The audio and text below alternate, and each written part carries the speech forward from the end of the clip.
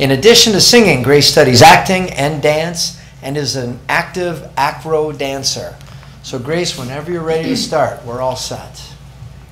Oh, Canada, our home and native land, true patriot and love, and all of us commend, car ton bras s'est porté l'épée, il s'est porté la croix.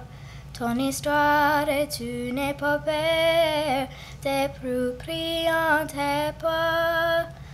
God, keep our land glorious and free. Oh, Canada, we stand on guard for thee. Oh, Canada, we stand on guard for thee.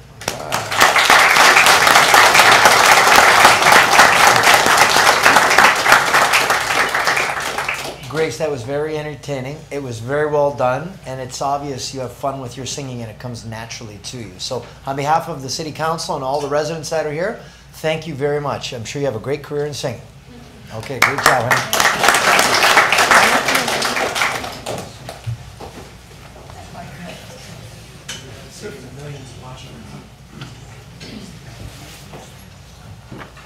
What's that? Oh, yeah.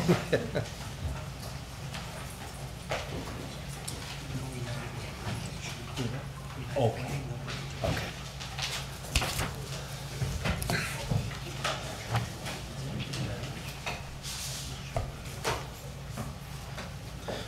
Okay, councillors, we are first going to start off with the adoption of the minutes from our August the 13th meeting.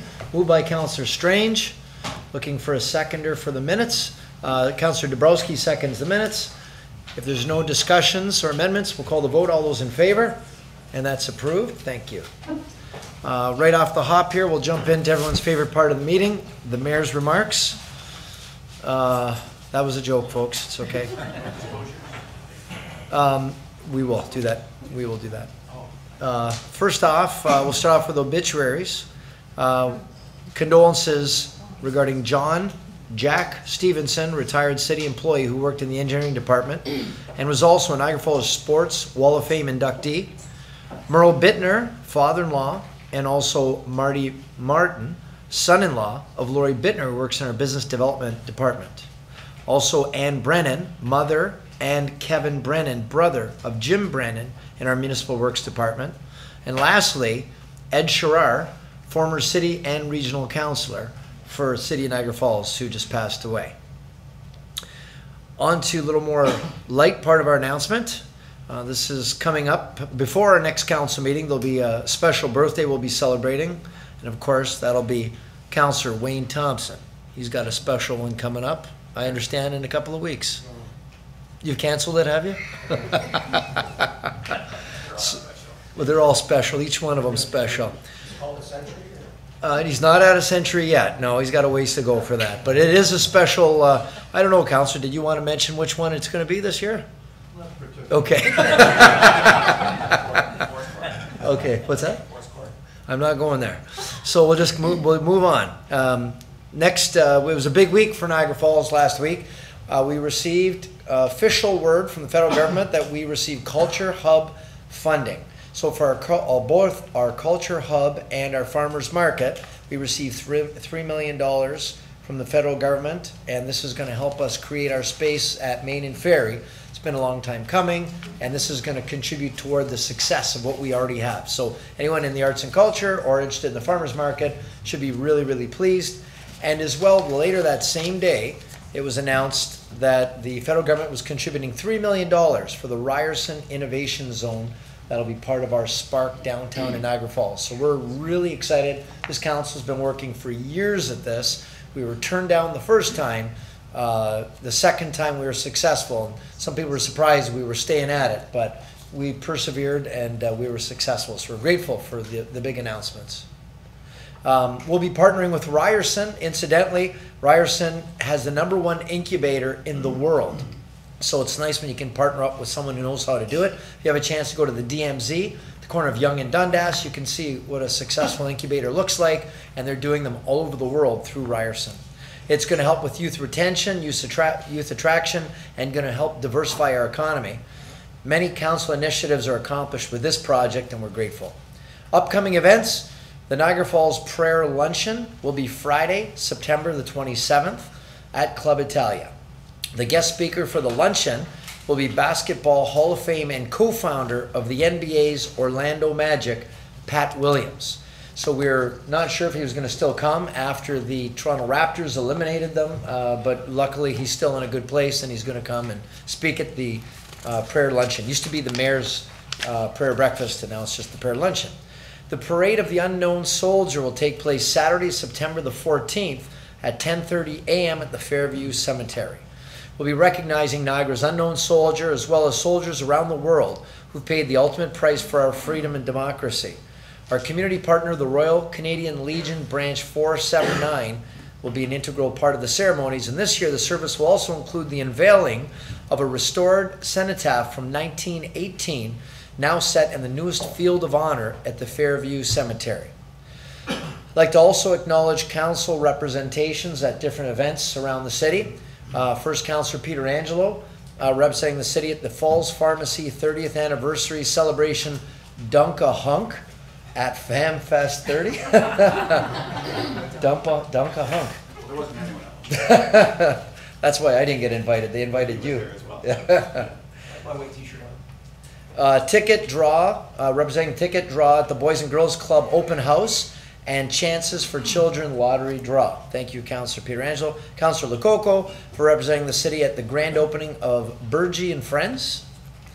Councillor Dabrowski representing the city at the tree planting with Niagara Falls Tourism and the first pitch at the Ontario Baseball Association Tournament, as well as the Porsche Taycan North American World Premiere. You probably heard that Porsche unveiled their new electric vehicle in only 3 locations around the world, and one of them was right here in Niagara Falls.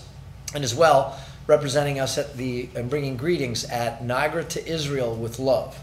And lastly, Councillor Strange, representing the city at the Falls Pharmacy 30th Anniversary Celebration Dunk-a-Hunk. I spent $20 trying to sing Councillor Pietrangelo. Yeah, terrible pitch. Also, the 65th anniversary of Bill and Doris Mann certificate presentation, and the Skin Tag Association of Niagara. So, thank you very much, Councillor, for representing us at these events. Yes, Councillor? Your Worship, he asked me to tag along to that event, but I was worried about getting tied up. I didn't know what they do there, so maybe he can explain. He's turning a little bit red right now, so I'm not really sure. I sent a letter to your house explaining the whole situation, so hopefully you got it. Okay, that's great. Thank you. And notice the next council meeting will be Tuesday, October the 1st. So mark it in your calendar. I know everybody's very excited. You don't want to miss one of these babies. And Mr. Mayor, I don't know if you forget about Terry Fox. Oh, yeah, thank you very much. Did you want to go ahead, make that noise. This coming Sunday will be the Terry Fox Run, which will take place at the Gale Center. So hopefully everybody can show up, get their pledges filled out, and come along. It's just a 5K walk, run, jog, cycle, walk the dog, whatever the case may be. It's fun, it's interactive, and it's easy. So it's not a competition. So thanks for the reminder, Councillor. Appreciate that. Next up, we are looking for disclosures of a pecuniary interest. You have any disclosures? Yes, Councillor Pietrangelo. Yeah, thanks, Your Worship. None from this meeting, but from last meeting I was absent. August 13th meeting, Niagara Catholic District School Board, my employer. A couple checks there, 00228-0004 and 00227-0007. Okay, thank you very much. We'll hand those in to the clerk. Any other disclosures? Yes, Councillor Kerrio. Thank you, Your Worship. 6.5, waste collection. Mr. Berlin, I think, is going to make a presentation. I have third-party private collection, so I'm going to declare conflict. Okay, it's noted. Any other disclosures? Okay, seeing none, we'll move along to presentations and appointments. In our first presentation, we have Ann Radicek, Vice Chair of the Board of Directors of Alzheimer's Society. So you're here to make a presentation. Welcome, Ann. Thank you. Oops. Oops. I just broke the microphone. Not a good way to start. Good evening, Mayor Diodati, members of council, city staff, members of the public. Again, my name is Ann Radicic, and I am the Vice Chair of the Board of Directors for the Alzheimer's Society Niagara Foundation. Thank you for the opportunity to appear before you this evening to remind everybody about our annual Alzheimer's Coffee Break campaign, now in its 24th year. So this year, our Coffee Break campaign kicks off Friday, September 20th in St. Catharines at Niagara Regional Headquarters offices with coffee and treats. It will be hosted by the 2019 Honorary Chair, Jim Bradley, also the Regional Chair of Niagara. There will be an official flag raising, and from 10 a.m. to 11 a.m., everyone is invited to come and enjoy coffee and treats to show your support for the Alzheimer's Society of Niagara Region. So Alzheimer's disease, already the 7th leading cause of death in Canada, continues to grow as a public health concern as the number of Canadians with dementia rises. The latest statistics from Alzheimer's Canada indicate that as of today, there are over 500,000 Canadians living with dementia, plus about 25,000 new cases diagnosed every single year. The combined healthcare system and out-of-pocket caregiver costs are estimated at $10.4 billion per year to care for people living with dementia. And dementia, it doesn't discriminate. It can affect anyone regardless of background, education, lifestyle, or status. And not well known, it is actually not a part of normal aging. It is one of the fastest growing diseases of our time. It still has no cure or effective treatments. Dementia is also a health condition with important social implications that affect our communities. There's often a lack of awareness and understanding of dementia, resulting in stigmatization and barriers to diagnosis and care. In the Niagara region, there are over 10,000 people experiencing progressive dementia, and the number of cases continues to grow. Last year, we saw 2,056 new referrals to our society and educated more than 12,500 Niagara residents and frontline staff. Our service provision includes all individuals affected by the diagnosis of dementia, spouses, families, children, and friends who also need education and support to facilitate lifestyle, health, and wellness changes for their family member. The Alzheimer's Society of Niagara Region is a recognized leader in the field of dementia care. Our vision is a community where individuals with dementia and their care partners are fully supported to maximize their quality of life and well-being. We enhance safety and independence within the home and community, strengthen resilience and coping capacity, and ensure that people living with dementia continue to participate in family and community life for as long as possible. We offer people living with dementia a welcoming place where they can access information and support, as well as connect with others who share a similar experience. By accessing education, personalized in-home support services, and wellness programs, families can better understand dementia, navigate the health system, and access the resources they need when they need them at every stage of the dementia journey. We've had wonderful success with our many programs and services offered out in the community, such as brainwave cafes, support groups, Minds in Motion, friendly visiting, telecare friendly visiting, aging and dementia simulations, and numerous other educational series. Our family support counselors do in-home visits in every municipality in the Niagara region. If you are interested in finding out about any of the programs or support services offered, please do not hesitate to check out the website alzheimersniagara.ca. However, to support a large variety of programs that are provided at no charge to individuals or their families, our society must raise over $500,000 each year, and Coffee Break is one of our biggest events. Coffee breaks are an opportunity to invite your friends, family, neighbors, co-workers, clients, or customers to come together to enjoy a cup of coffee or other beverage, if you like tea, hot chocolate, wine, anyone, and even treats at a break time or another social get-together in exchange for making a donation to support the work of your local Alzheimer's Society. Now, hosting a coffee break is easy to organize and provides a fun social opportunity. Our society supplies each host with a free kit, while hosts supply the people and place.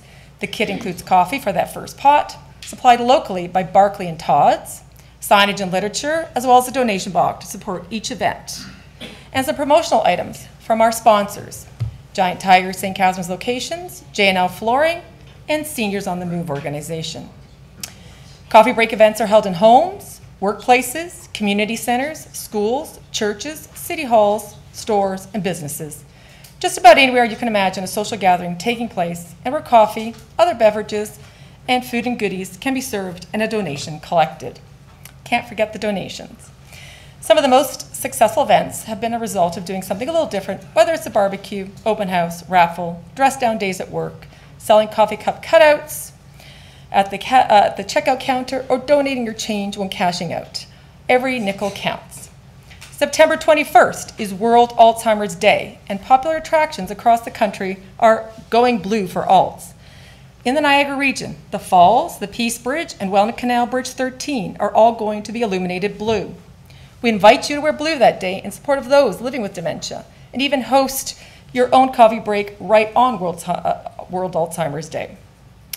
The campaign does run from September right through December 31st, so lots of time to choose an event date that is convenient for you. No coffee break event is too big or too small, and each truly makes a difference in the lives of those living with the effects of dementia in the Niagara region. Thanks to this council and over 100 hosts, including Hoco Limited, Meadows of Dorchester, and Harvey's Restaurant, to name a few Niagara Falls hosts, we raised close to $60,000 last year. Organizing or taking part in a coffee break event in your community not only raises much needed funds, but it raises awareness and encourages discussion about Alzheimer's disease and dementia. You ensure that individuals and their families, your loved ones, friends, and neighbors know that they are not alone in their journey. Please consider hosting a coffee break event this year and make your coffee count. It's fun and easy. Great way to show your support for the Alzheimer's Society. Anyone can register for a free coffee break kit by calling the Alzheimer's Society of Niagara at 905-687-3914 or by visiting the website at www.alzheimerniagara.ca/coffee break. So thank you very much for your time this evening and your consideration in making a difference in your community today and to making memories better. Mayor Diodati, can I present you with your coffee break kit? Of course. I'll come down there. I've got a couple more in case anybody wants one. So we will receive this. Thank you very much, Anne. And we'll have a coffee break here at the city. We'll collect money for Alzheimer's as well. We'll be part of the solution. Thank you very much.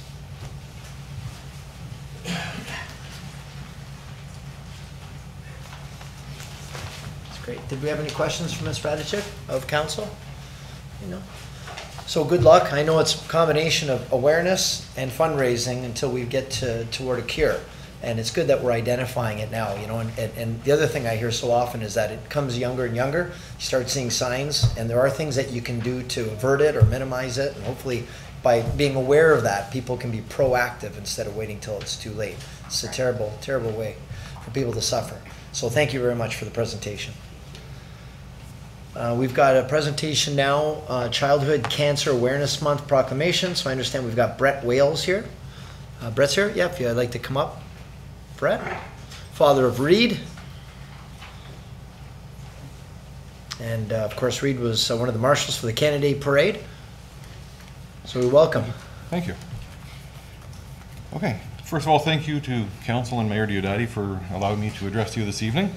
I'd like to just take this opportunity to let you know why Childhood Cancer Awareness Month is important, not only to my family, but several others in the community.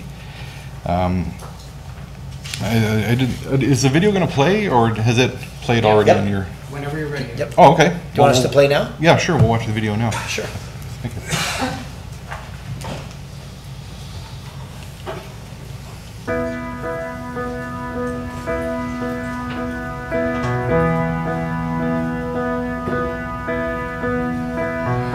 We've got the right to choose it. There ain't no way we'll lose it. This is our life. This is our song. We'll fight the powers that be just. Don't pick our destiny, 'cause you don't know us. You don't belong. Whoa, whoa, whoa.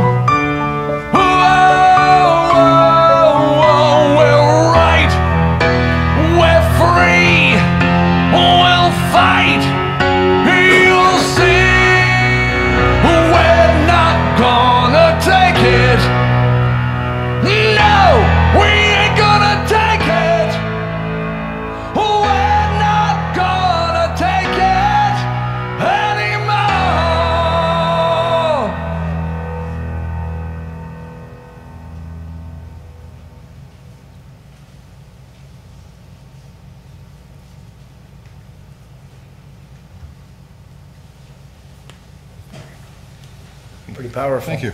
Yeah. Yeah, that video wasn't provided for your sympathy, rather it's for your understanding to get an idea of why we do what we do as parents. Having a child diagnosed and treated with cancer literally takes a community to get you through it. We've certainly witnessed that through our own son's diagnosis, treatment, and recovery.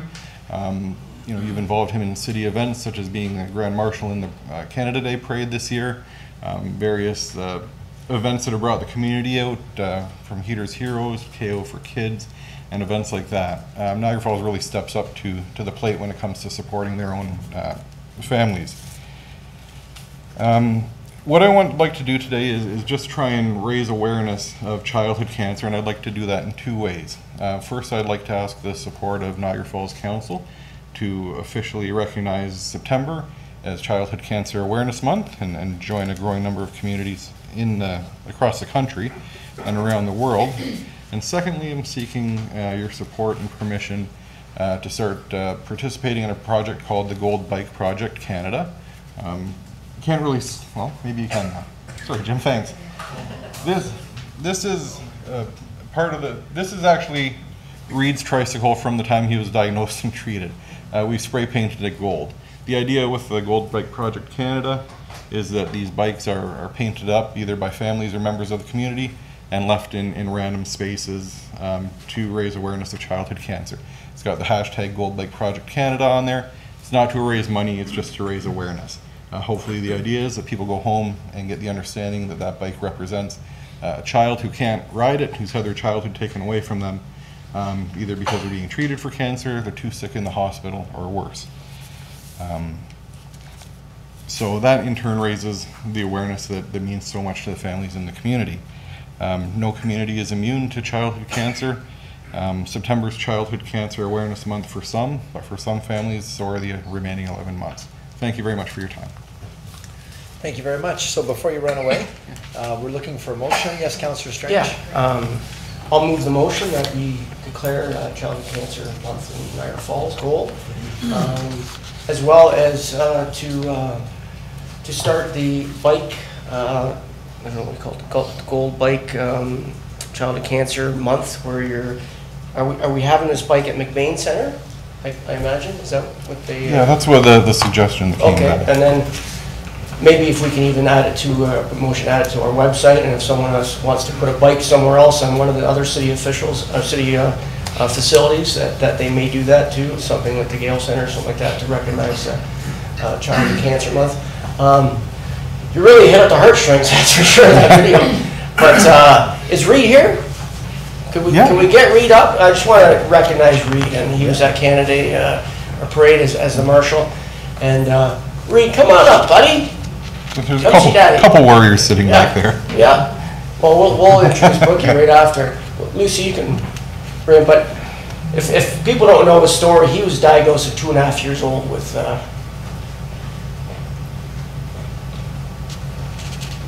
leukemia, and probably the worst nightmare a parent can actually live through. And but this guy has fought through everything: the chemo, all the treatments, going up to McMaster Children's Hospital, and they're staying at Ronald McDonald's, which is a great facility. And this kid is an inspiration. He's an inspiration to other children. He's an inspiration to all of us here today, because he proved that he could knock out cancer, and his dad proved that he could help out. And with benefits like this and awareness, and actually Boxner and KO for Kids last year did an amazing job. And so just want to thank you for coming out here and getting the awareness out. So just the motion, I guess, to declare Childhood Cancer Month for September, our Gold Path route, I guess, from each city facility if we can, if we have a couple more gold bikes, and maybe we can put it on our website as well. Okay. For awareness. So. Okay, that's great. So we've got the motion by Councillor Strange that September would be Childhood Cancer Awareness Month, and the gold bikes be allowed at our city facilities and advertised as well. So seconded by Councillor Campbell. If there's no further discussion, we'll call the vote. All those in favor? And that's, of course, unanimously approved. So thanks very much, Brett. We really appreciate your presentation. And Reed, good seeing you again, buddy. You want to say something? Does you want to say something? Say thank you. he being shy? Thank you.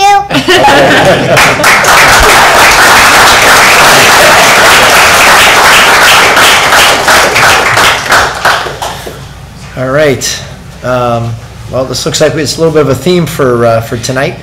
So item 6.3, Camp Out for Cancer. So we have Pam Isaac here, the organizer, of Camp Out for Cancer event.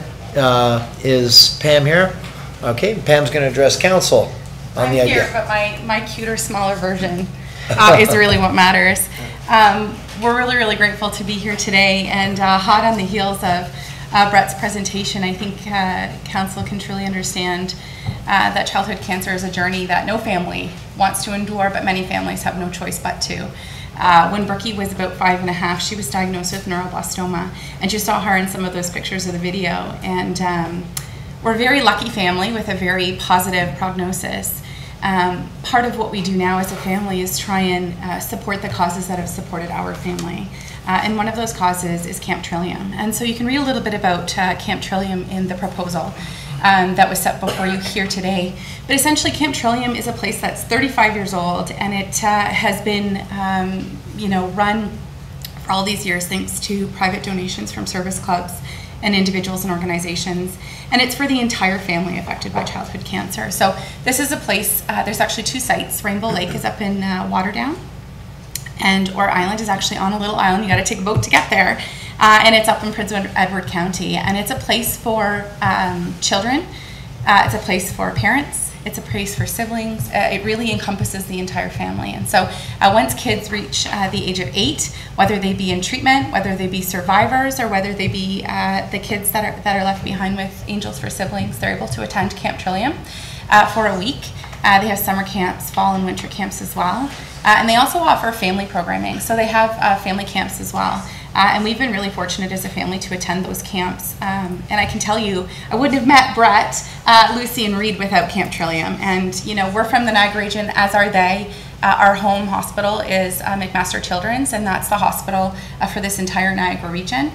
The families who endure this journey connect, and we really do try and work together to raise awareness and funds. So we're here today very humbly asking for use of Fireman Park in October for one overnight evening. We have talked to this Stamford Centre volunteer firefighters who have said with your blessing they feel confident and comfortable in us. Essentially, Camp Out for Cancer is Camp Trillium's Gold Star initiative to try and raise funds for their programming. And essentially families register, they raise money, and they camp out or they do some fun camp activities which raise money for camp. So families can attend at no cost. And I can tell you kids in treatment are there all the time, and they have nurses on site so kids can take their chemo or be watched for fevers or things when life's tough. And what's really special about Camp Trillium is that most of the staff there, who are referred to as special friends, were cancer kids or siblings of cancer kids themselves. And so this place is just so special that everybody keeps coming back. And so it's a real blessing for Niagara families. And I can say with great certainty that Niagara Falls leads the way in really supporting our childhood cancer community, be it KO for Kids, be it Heaters Heroes.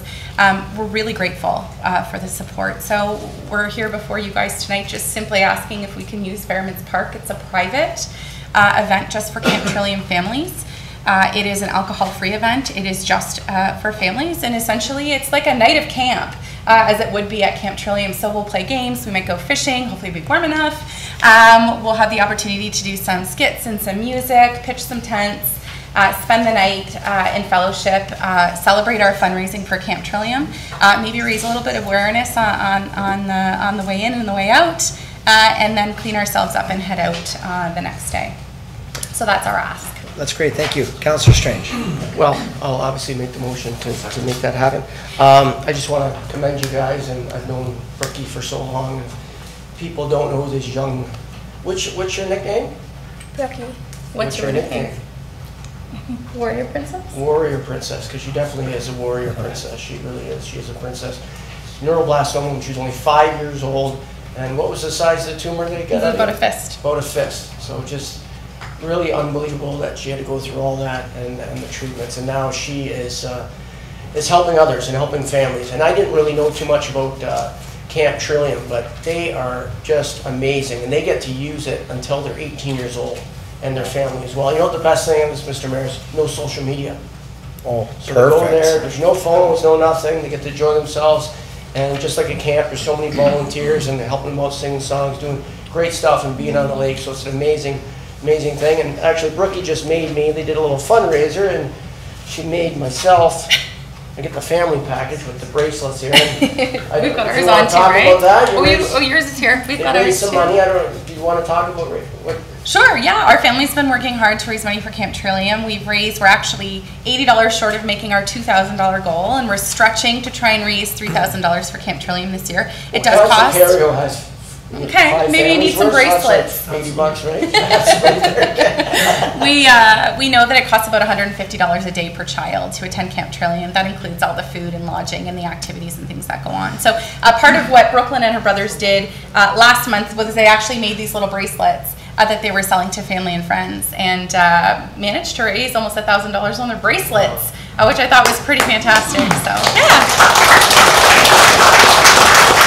And if you can let us know whatever we can add to the event as far as tents or anything, I'm sure any kind of or anything, products or anything we have with the city that we could help out with that day, I'm sure we could do that too. I'd like to make a motion for that too. If you need anything at all, donations, whatever it is, food, marshmallows, whatever you guys do.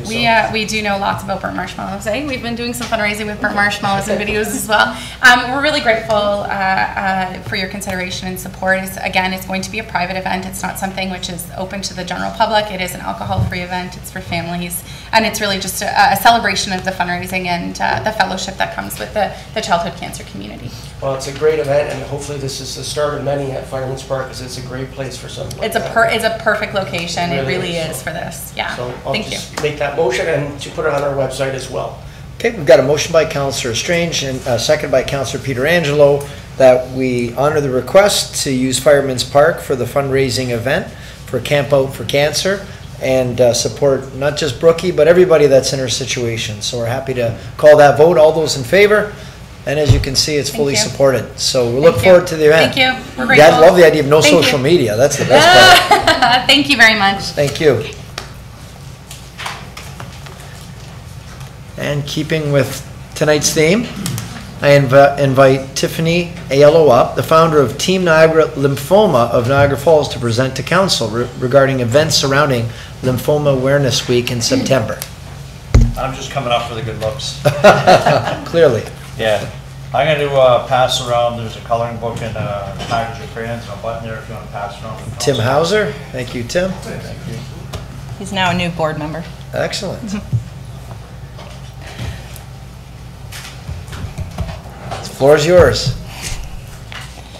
Right. Mayor and Council, thank you for allowing me once again.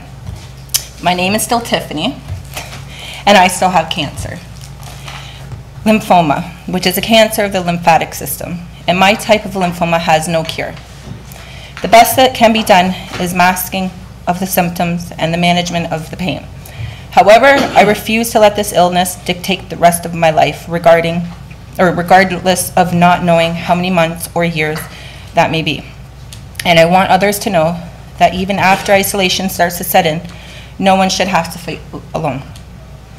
As a young mom raising a family, I quickly found that many others were in a similar situation, yet few resources were available, and sometimes the greatest resource is just having someone to talk to. I set out to make the best of my living the new norm, and was committed to not letting anything slow me down. People were surprised to hear the statistics, or the stats, that lymphoma is diagnosed in more than 9,000 people every year. And currently, just in Canada, there are over 43,000 people 43,000 people who are battling or in remission with lymphoma. Even with those startling numbers, it hadn't really grabbed attention the way other forms of cancer had. We strive to change that through last year's illumination and beyond. In January of this year, I formed a non-profit organization, Team Niagara Lymphoma Awareness and Assistance, and have been overwhelmed with how many people have reached out and like myself, who are or have been battling a lymphoma cancer diagnosis. Our objectives are providing financial assistance to individuals undergoing treatment for lymphoma to cover expenses such as gas and parking, facilitating involvement in social activities for those individuals and their families, promoting and participating in community events to raise awareness. And it is the community events that help us generate the funds required to assist with the first two objectives. It has been a roller coaster ride so far. I don't fear dying of cancer because I know that leading a nonprofit organization will be the death of me long before the lymphoma takes me out. But in all seriousness, thank you to my family and friends and supporters from far and wide for their support. Some of them are able to be here tonight, and I am deeply appreciative for their continued encouragement. It has been well worth it, and we have accomplished a lot in a short period of time. Since my last time before you, we have launched our coloring information booklets designed to educate kids and families on the importance of their lymph nodes and overall lymphatic system. We call it Know Your Nodes campaign. They feature our mascot, Leonard the lymphoma lizard. Leonard is also featured in a series of clothing, which I have here today, and merchandise that we are launching right now. These items generate much needed funds so we can assist the families on our waiting list for the services. As we approach the weekend of lymphoma awareness, this coming Saturday and Sunday, I would like to draw everyone's attention to two events we are holding. Saturday, September 14th, our Bash at the Boathouse is a benefit fundraiser being held at the Boathouse Restaurant and Patio in Chippewa, starting at 7 p.m. Featuring a great local band, Barracuda Pretty, food, refreshments, and a lot of raffle prizes. I would like to sincerely thank Councillor Campbell for his efforts in helping us secure prizes and donations. Tickets are available as well at the door. On Sunday, September 15th, we are having our first annual Light the Night ride for lymphoma, starting at the Boathouse. We are expecting dozens of motorcycles to join us for food, drink specials, and raffles before lighting their bikes lime green, and making their way down the Niagara Parkway in show of support. That night of the 15th, we will be ending with the illumination of the falls at 10 p.m. Thank you to the Illumination Board for their support. It is truly an amazing sight to see the falls lit lime green. Inspiration for those battling lymphoma, and an opportunity to remember those who unfortunately are no longer with us. We will be down there at 9:30 outside Table Rock House. Look for all the lime green.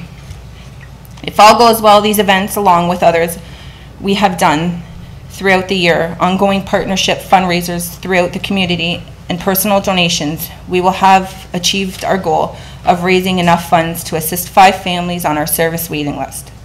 All you have to do is ask around, and someone you know or are connected to has either lymphoma or a similar blood cancer. Those individuals need all the help they can get. Thank you to those who have supported Team Niagara Lymphoma Awareness and Assistance. Over our first 6 months, we need all the support we can get. I hope to see our community support us this weekend, and we are always grateful for a member of the council to find time to join us, even if it's just for a short while. We would be thrilled to have you.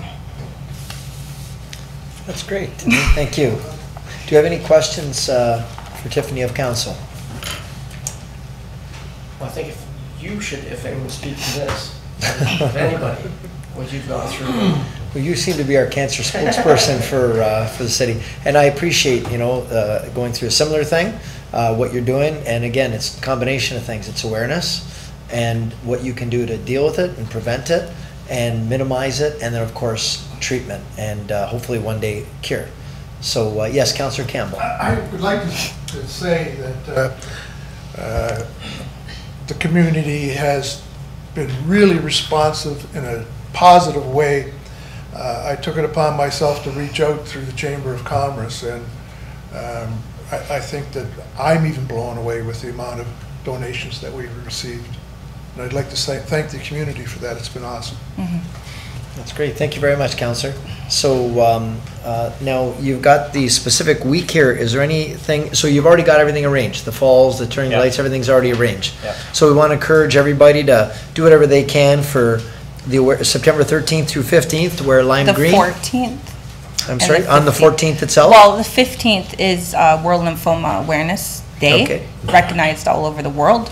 So last year you helped me proclaim that in Niagara Falls the first year. So this year is our second year proclaiming in Niagara Falls. Okay, so that's going to be on Sunday, September the 15th. So we're looking for an announcement of an endorsement from council to proclaim Sunday, September the 15th, Lymphoma Awareness Day in Niagara Falls. So that's moved by Councillor Strange, seconded by Councillor Kerrio. Do we have any discussion to that motion? So we'll call that vote. All those in favor? Okay, and that's unanimous again. So good luck and thank you for what you're doing to spread awareness. Thank you. Make sure you do your coloring work. Yes, we will for sure. In the lines or out of the lines? Wherever you like. Okay. Next on the agenda, now we had a deputation request from United Way. They're not going to be here, but what they have asked us to do is they have a flag raising request that Thursday, September the 19th, for a 1-week period, that we put up the United Way flag at City Hall. So moved by Councillor Thomson, seconded by Councillor Dabrowski. We'll call that vote. All those in favor? Okay, and that's approved unanimously as well. What's that? I did, you're right. 6.5, waste collection tender. We've got a member of our business community, Charlie Berland, who's the president of the Niagara Clifton Group, who'd like to speak to council regarding the commercial waste fee. Welcome, Mr. Berland. Thank you, Mayor Jim Diodati, members of council, and city staff. I'll make this quite quick.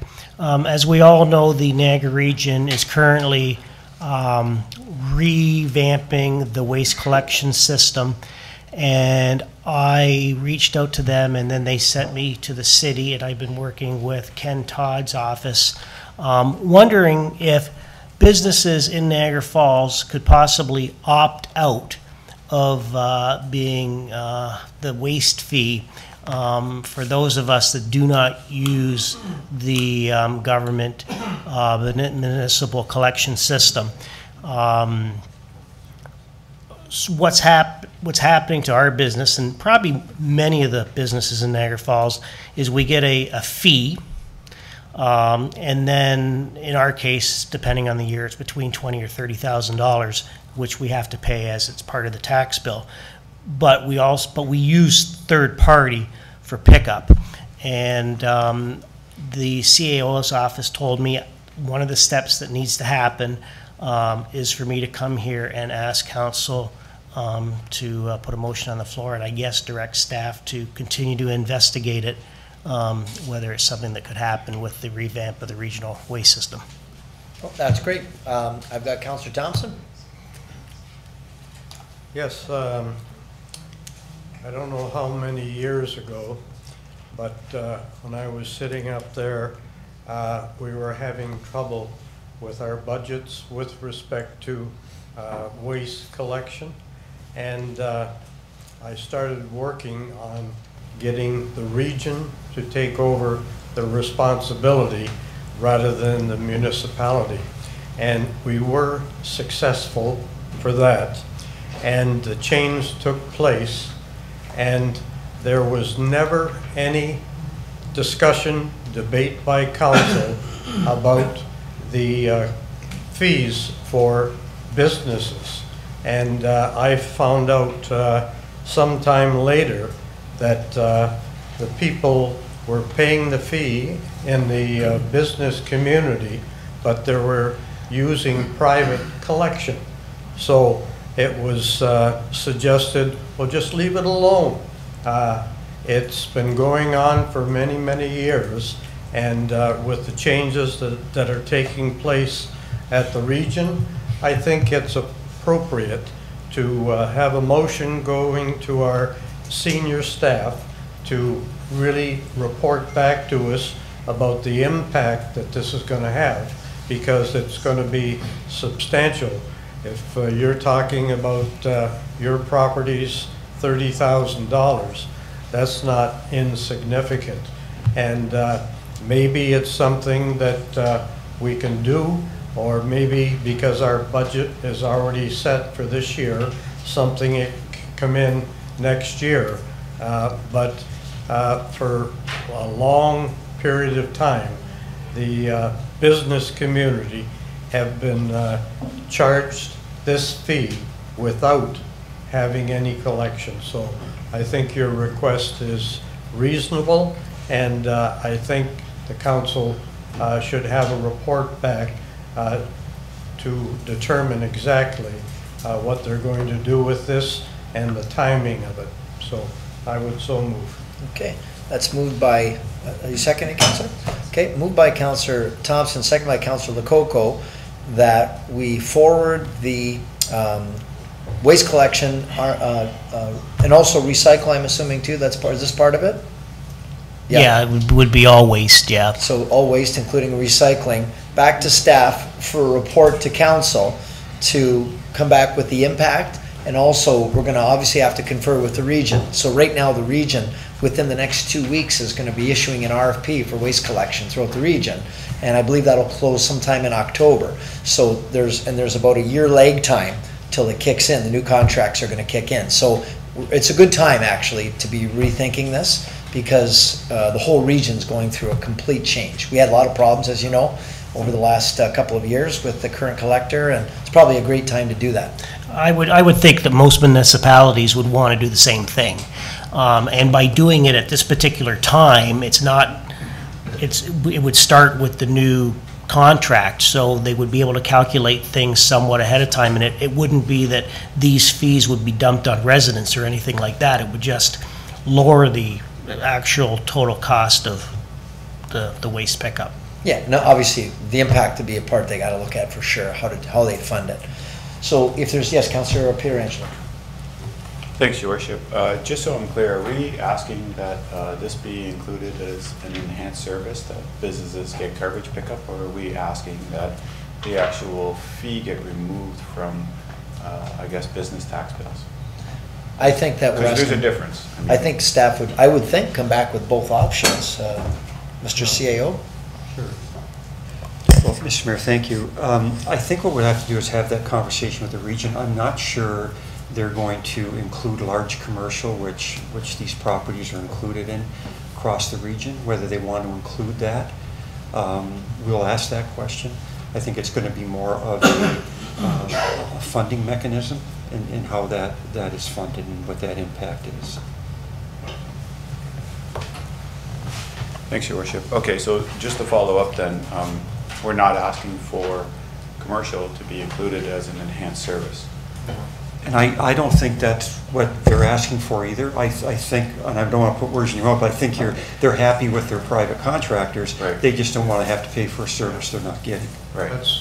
And I can appreciate, Your Worship, where Mr. Berlin's coming from. I mean, I've heard it from other people as well. It's not like someone who doesn't have children, so doesn't use the hockey arenas or the library. In this case here, there's a service that's provided, but they're being told that they can't access the service, but that they have to pay for it. So I fully support the report coming back. Yeah. Do we have any other comments or questions? Okay, seeing none, we'll call the vote. All those in favor? Okay. And we had a conflict with Councillor Kerrio. All right, Mr. Berlin, thank you very much for your time. Thank you.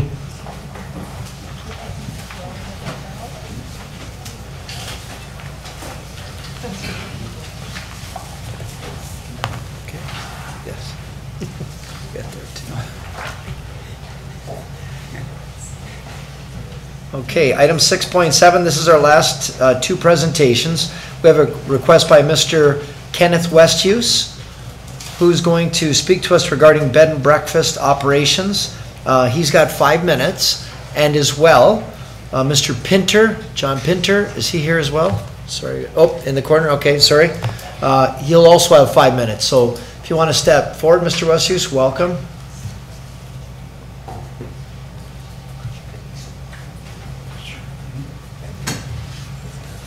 Don't start the clock yet, Mr. Clerk. He's just getting his water.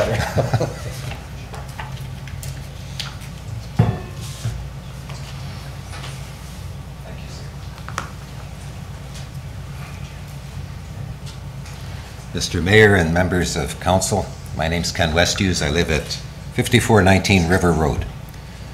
Don't you wish that all the matters that came before this council were things that everybody could agree about, like the earlier items on tonight's agenda?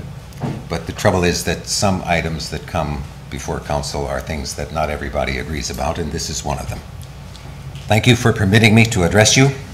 Routinely, people stand at this lectern asking you to enact some kind of bylaw.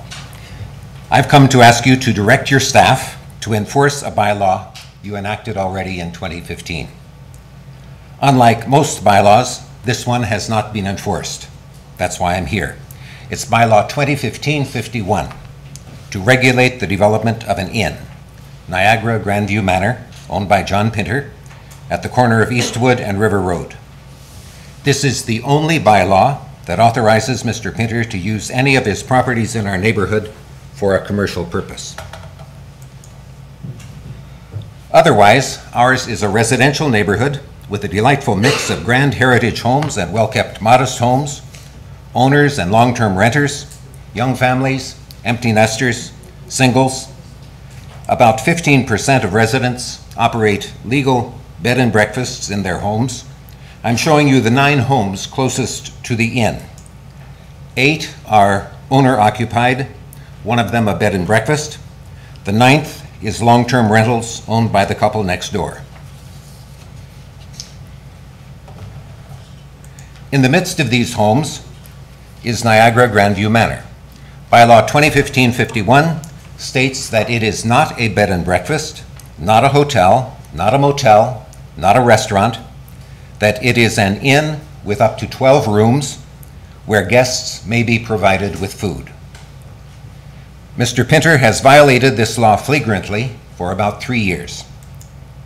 He has acquired at least 6 additional homes, all zoned residential, and illegally expanded the inn to include them, so that he rents not 12, but 25 or 30 rooms in what amounts to a multi-building motel.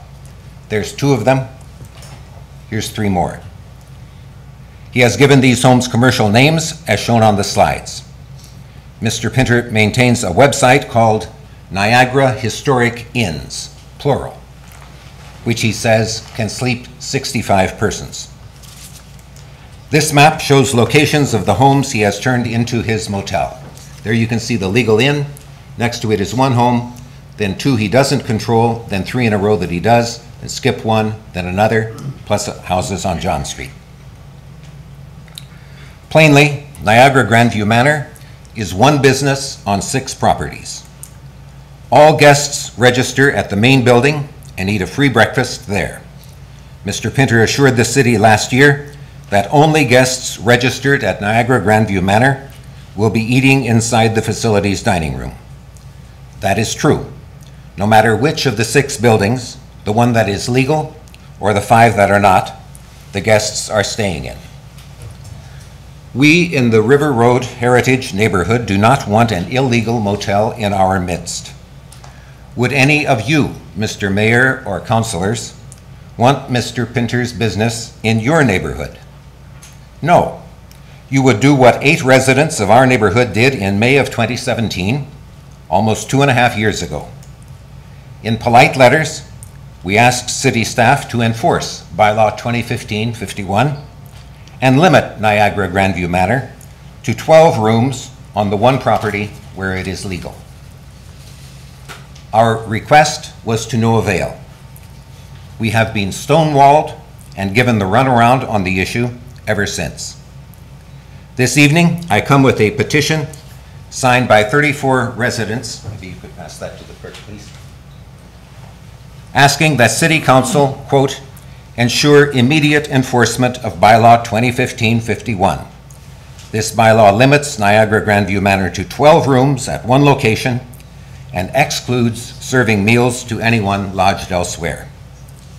In closing, you may choose to take no action, to extend Mr. Pinter's free ride for another year or so, give him time to better establish his motel, perhaps take over more homes, as he has already tried to do, or perhaps sell the multi-building business, as he has already tried to do, meanwhile running more residents out of the neighborhood and further undermining its residential character.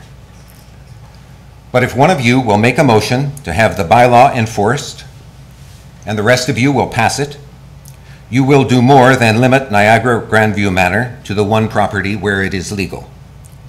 You will send a message to your staff and to residents all across the city that you expect the bylaws you enact to be enforced even-handedly, without favoritism.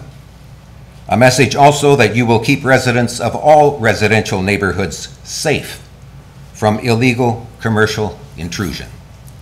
Thanks very much. Thank you, Mr. Westhus. Do we have any questions of council for Mr. Westhus? Okay, that's great. Thank you very much. And we're going to extend the same courtesy to Mr. Pinter, and if he'd like to come forward, and we'll give him the same amount of time. Mr. Pinter, I didn't touch the water, so you can drink it if you want. Well, thanks for the opportunity. I wouldn't know where to start with this. We arrived on the River Road scene in 2014, and I strongly object to the notion that we're running a motel. Our operations of Niagara Historic Inns are one as follows. You know, the total investment on River Road is now exceeding $5.5 million, with approximately another $1.5 million to go into these buildings. Our client base there is 1/3 Canadian, 1/3 US, 1/3 international. Our staff can speak 10 languages. We service those people in 10 different languages. We collect and remit all levels of taxes, HST, and we will be collecting the tourist levy starting in 2020. We feature daily maid service to the buildings. Every building that we have under our belt gets daily maid service, and we do have a 24/7 on-site presence in our buildings. Our satellite home rentals throughout in our area are average only 5.5 persons on an average nightly basis, and the main purpose for those families renting those houses are the common spaces in between. They're not necessarily jamming 10, 12 people, as been so much of the problems in other parts of the city. Our business continues to expand. We count Microsoft, AstraZeneca Pharmaceuticals, Premier Mortgages, some of our corporate clients, as we continue to tap into the small medium market. The process that we have on River Road is one where the guests do check in the main building. We vet all reservations. They come in, they check in, we give them the standard tourist orientation, we orientate them to the breakfast, we schedule their times, and they do come back the next day. The breakfast is a very high-level breakfast that comes with a buffet, 3 or 4 pastries, 3 or 4 fruits, the standard coffee, tea, juices, and the night before, the guests pick a choice of 7 entrees that they can have. So it's prepared by a chef, and you're not going to find too many motels who serve anything like that. The issue of compliance, well, if we speed fast forward, you know, in April 2018, when council voted to ban the short-term rentals in the residential areas of the city, we immediately engaged the Niagara Planning Group and John Hendricks.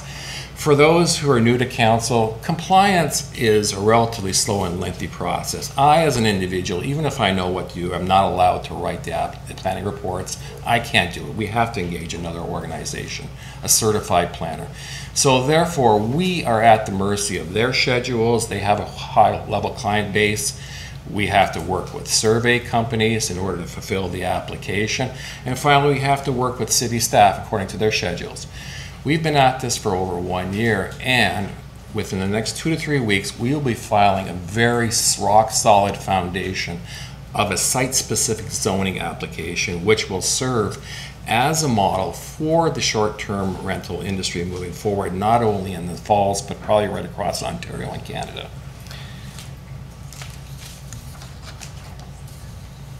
Compliance also comes at a very high price tag. It's going to cost me about $35,000 between the city application fee, the survey work, and the consultants. So if we're being accused of stonewalling, if the staff is being accused of stonewalling, we all want to get this right. No one wants to get this wrong. I've been a resident here since 1970, when my dad came down from Thunder Bay and bought the Impala Motel at the corner of Stanley and Ferry, which has long since disappeared.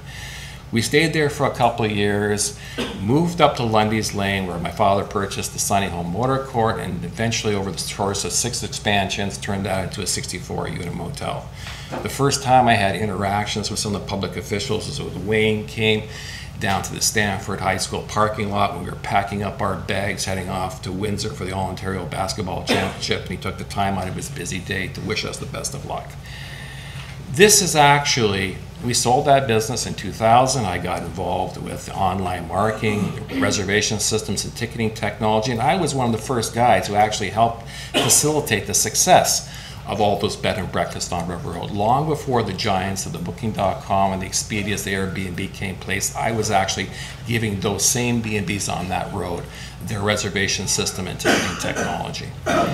That company still exists today. We provide a lot of jobs. We've sold our services to the likes of Ottawa Tourism, Vancouver Tourism, Victoria Tourism, Pittsburgh, Milwaukee. This is actually my 4th hotel project in the city, if I count with my parents. And we want this to be a success.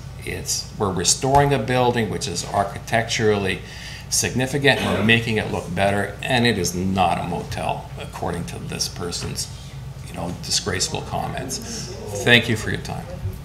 Okay, any questions of council for, Councillor Strange? John, just want to know, like, you've been open since? We've been open since 2014. The process of our expansion is we came down, I knew the previous owners of that property. They both tragically passed away in 2010 and 2011 from a 13-month time span from cancer. The property sat vacant for a couple of years as the estate issues were being worked through. So we bought that property in March of 2014. About May of 2014, we were able to buy the property right next door to the immediate west at 4465 Eastwood Avenue. In 2015, we had purchased the property at 5401 River Road, which we call Niagara Gorge Building, which is just 2 doors north of Ken West Hughes. In 2016, we leased the property at 5395 River Road, which is currently owned by a longtime hotelier in the city, Lorenzo D'Amico. And then 2017 was a pivotal moment in the history of all this, is when we leased the property at 5411, which was directly adjacent to Ken West Hughes, and that's when the explosion of emails started to all staff, planning department, and the complaints. Prior to that, he didn't care.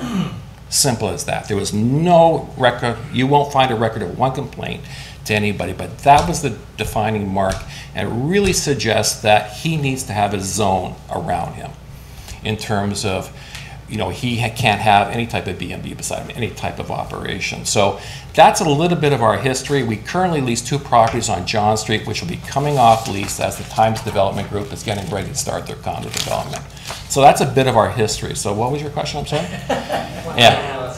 Well, just another question is how many would you say rooms or people a year would you go through, and like that you accommodate, and do you have any complaints from them? Since 2014, we've processed about 11,000 plus room nights outside the main building. And to date, we have never had one bylaw officer from the city of Niagara show up in terms of a noise complaint, a garbage complaint. There's never been a police officer, period, on PECUNIARY. This is not a public meeting, folks, so please just hold your decorum. We're going to have decorum here, and we have 2 speakers, and council will address it. Thank you. So we've never had any complaints. I'm sure the bylaw officer, he can tell you the same. They've never been to us in terms of noise or party. We manage the people as they come in. We manage them the next day. They're not coming to us to party when they know we have a 24/7 on-site presence in the main building. Any other questions of council? Yes, Councillor Campbell. Well, not necessarily. I'd like to ask the staff, strictly through the solicitor. There seems to be some discrepancy here as to what is being called a bed and breakfast and what is being called a hotel. Can I have your legal opinion on this? Ms. Jock? Through you, Mr. Mayor, I'm happy to provide you a legal opinion, but probably not in open session, and once I've had a chance to prepare one. Mr. CAO, could you maybe weigh in? I think what the issue before us tonight is, we have Mr. Westhuse in front of us indicating that we should enforce the zoning bylaw. What's happened, and we have Mr. Pinter here, who now has said that he's into a process with our staff and probably will be in front of our council in the next several months with an actual rezoning application. So when the inn was rezoned, what happened subsequent to that was we got into a very large public process around this council table regarding vacation rentals. And many of Mr. Pinter's homes today would fall under that vacation rental designation. This council's bylaw has been appealed. That is going to be dealt with probably sometime early next year. And in the meantime, we have our enforcement staff going around to a number of other illegal, under the council zoning bylaw for vacation rental properties, enforcing the bylaw. Mr. Pinter several months ago came into our staff and indicated that he wanted to work in having compliance with those properties. That's the purpose of his zoning bylaw.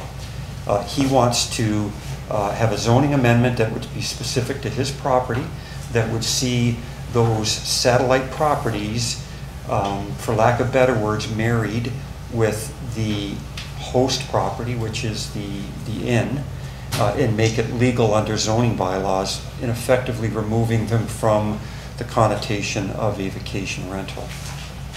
So you have a choice tonight.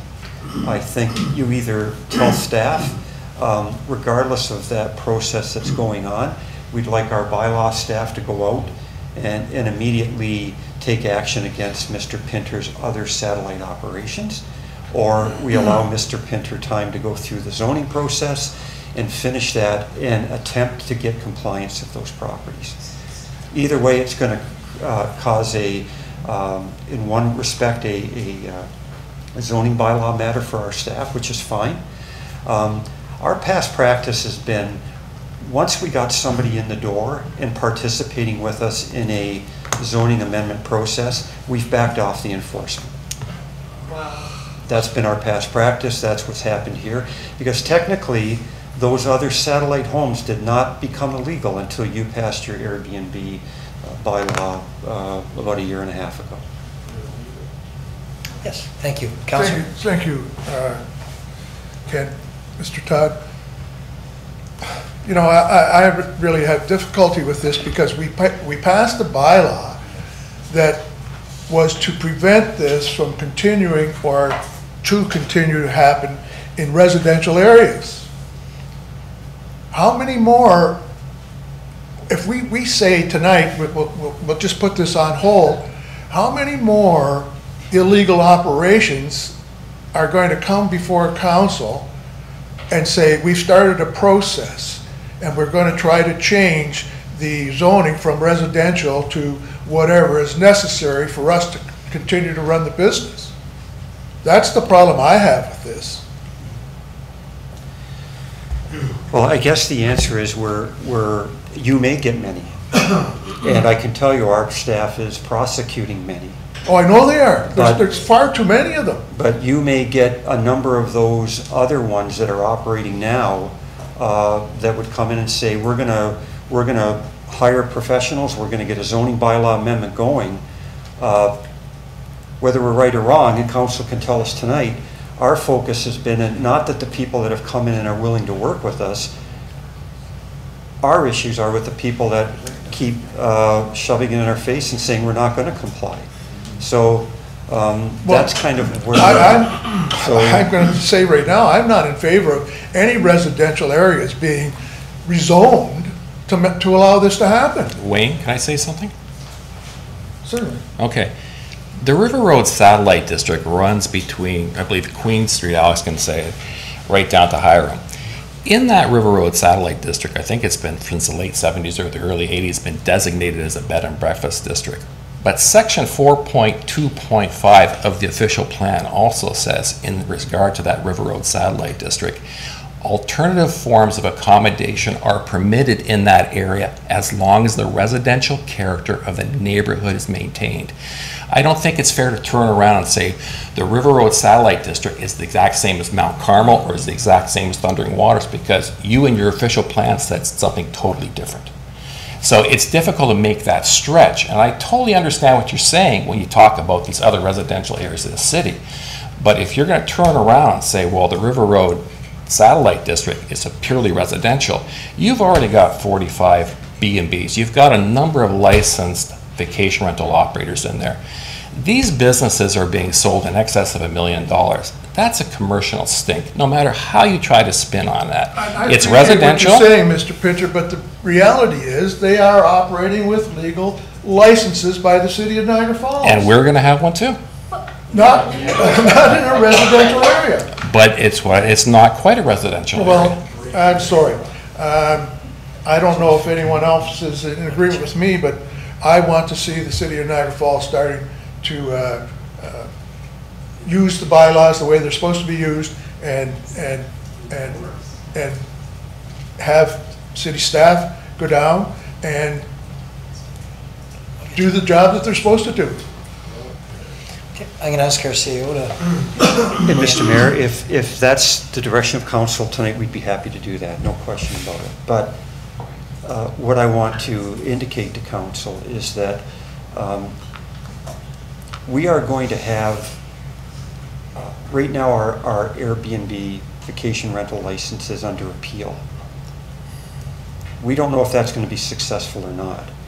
But there may be, now and in the future, individuals that come and want to apply to rezone their property. If they pay their fee and file the application with the planning department, we're compelled to run that process to its conclusion. Council may vote it down immediately, but they still have that opportunity to come in and ask for a rezoning on any property in this city, and that's under the Planning Act of Ontario. So they have to be allowed the opportunity to go through that process. That's what Mr. Pinter is doing now. He's not quite there yet. He's not in front of this council yet, so that you can make a decision on his properties. So in the meantime, we've got a decision to make. We can accept the request of Mr. Westhuse, which says tomorrow our staff go out and give orders to Mr. Pinter on the operation of those satellites, or we say we're going to wait the 2 or 3 months to allow him to get in front of this council to apply for a rezoning where council can then deal with it. Enforce your bylaw. You made them, you should enforce. Out you go. The difficulty is the bylaw is not in effect today. The Airbnb bylaw is not in effect, so what are we enforcing? That's the issue that we're faced with. The point is that there is a business operating in a residential area without the proper licensing. And there's probably 300 other ones that our staff are trying to deal with. But we know this one is operating. But the difference is, Councillor. No, there is no difference. There is a difference. Before council. The difference is, Councillor, our past practice has been when that individual walks through the door and is willing to work with our staff to go through a process to get compliance, that's what we do. And we have in the past backed off the enforcement to allow that process to carry out. If you're saying tonight we don't want to carry out that practice anymore, we're quite happy to change, but that's what we've done in the past. He is not coming to us to get licensing for Airbnbs. He's coming to us to change the entire residential community along River Road there. That's and you know, it started with the museum, the Bird Museum, and then it's gone one step at a time. And all that residential area, people have purchased their homes in there for a specific reason. It's a beautiful, beautiful spot in Niagara Falls. And if they want to come on an individual basis and get a license for an Airbnb and their accommodation, so be it. But this is an entirely different situation. Now, I make a motion that we direct staff to have the bylaw enforcement officers attend tomorrow. Okay, we have a motion by Councillor Campbell. Do we have a second for the motion? Motion by Councillor Lococo. Do we have any discussion? Yes, Councillor Pietrangelo and Kerrio. Yeah, thanks, Your Worship. It's a difficult situation. I actually see both sides. I mean, I also believe that laws are laws and they're made to be upheld. I also agree with Mr. Pinter when he says that, you know, the River Road District is a little bit different. I think before I vote on it, I would like a couple opinions. One would be of the planning staff of, you know, what they deem, you know, the River Road area to be. And I think that would really help me in deciding, because I also believe in what Mr. Todd is saying in terms of compliance. You know, oftentimes we have someone who, you know, they're not conforming to a bylaw, and we try to work with them so that we try to get them to take the proper steps so that they are compliant with the bylaw. If that's the road that Mr. Pinter is going down, and we see the River Road area as being a satellite district of tourism, something that could accommodate this type of use, then, you know, really, I have to ask myself what we're solving. The other opinion I'd like to see is not just from planning, but also from our solicitor, Your Worship.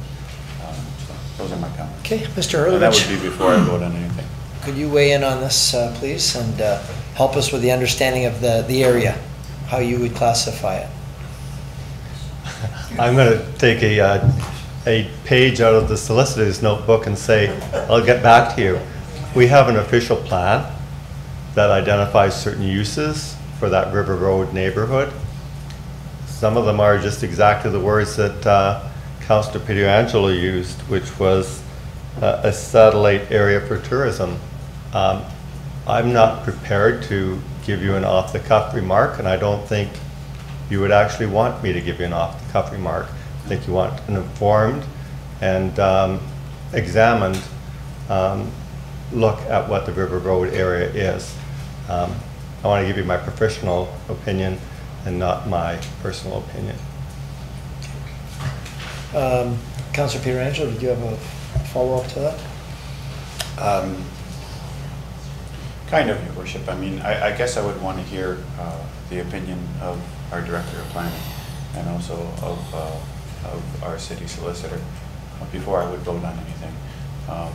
I know that we're probably going to get applications such as these for people who want to turn, you know, residential homes into commercial operations.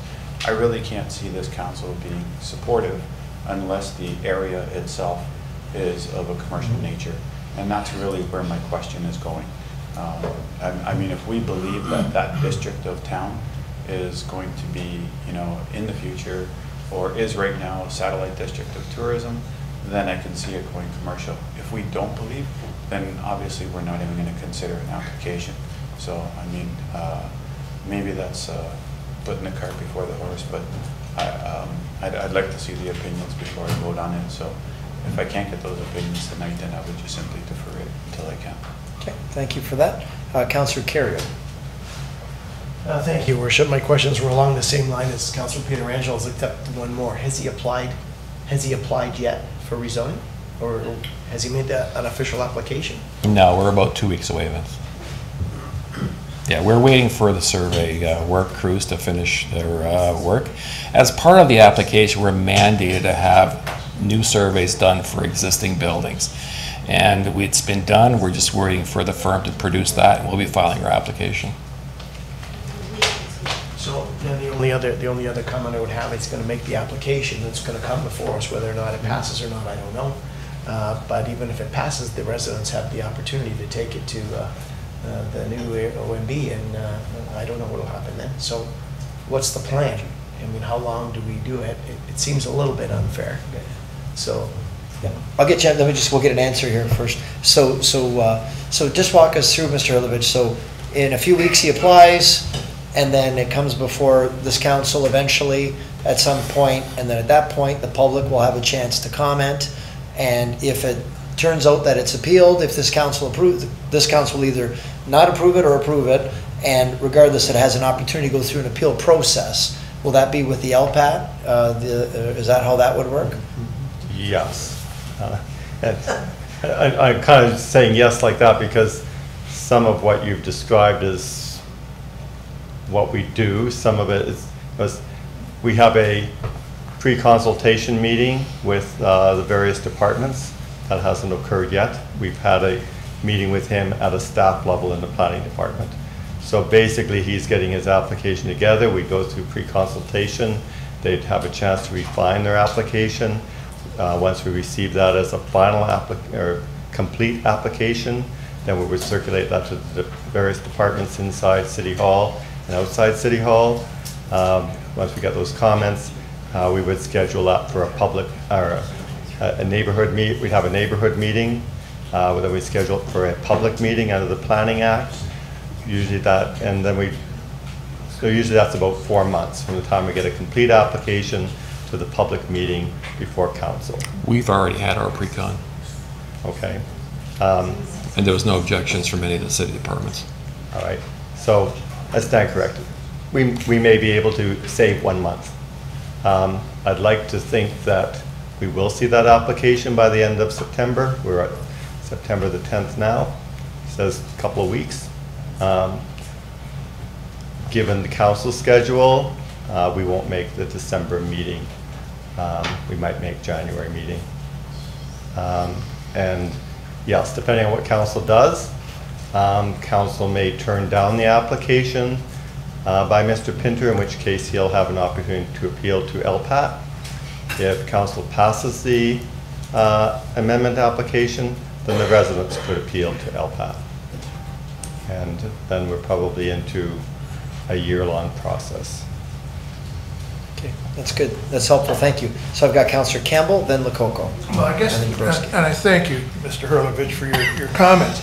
But I know everyone sitting around the table realizes that if we turn down his application and staff has originally okayed the application, he can go to LPAT or whatever they're calling it today, and 99.9% of the time, because city staff has okayed it, they're going to stand behind his application. Am I correct? I would think that would more than likely be the case. I don't know about 99.9, but it's pretty close. Mr. Hurlovich, you know a lot more than I do about that. So what the councillor is saying is true. At this point, our staff haven't even analyzed the application. Well, he's come in and asked and talked to us. I can't say whether he's got staff support or not. And I'm saying right now that this has come before us. I firmly believe, based on the emails, the telephone calls that I've had from the residents in that community, they don't want it to happen. And that's why I made the motion that starting tomorrow, bylaw enforcement officers get into place. Well, Wayne, can I ask you something? What happens if I get 34 people to say the exact opposite? That they're happy with it? There in that neighborhood. Absolutely. Because what you won't find... If you can direct your comments to the... Okay, sorry. Well, what happens if I get 34 people to say the exact opposite? That they're happy with our operations there? Now, you're taking the side, you're taking the people who've objected to this. And so far, the residents who've been happy, we provide a very cordial relationship with our immediate neighbors. I don't think you're going to find very many of them on that petition. Can I see in the crowd how many people here tonight would support Mr. Pinter? Well, when we... Well, I'm just asking, no. Well, I didn't bring a crowd with me. That's not fair. I have the floor, and I think he was given 5 minutes. Yeah. Well, he's answering questions. He's answering questions. Yeah. I have a motion duly seconded. I would call the motion, please. Well, we still have Councillor Lococo and Dabrowski on the list yet. So Councillor Lococo, you wanted to address this? Thank you, Mr. Mayor.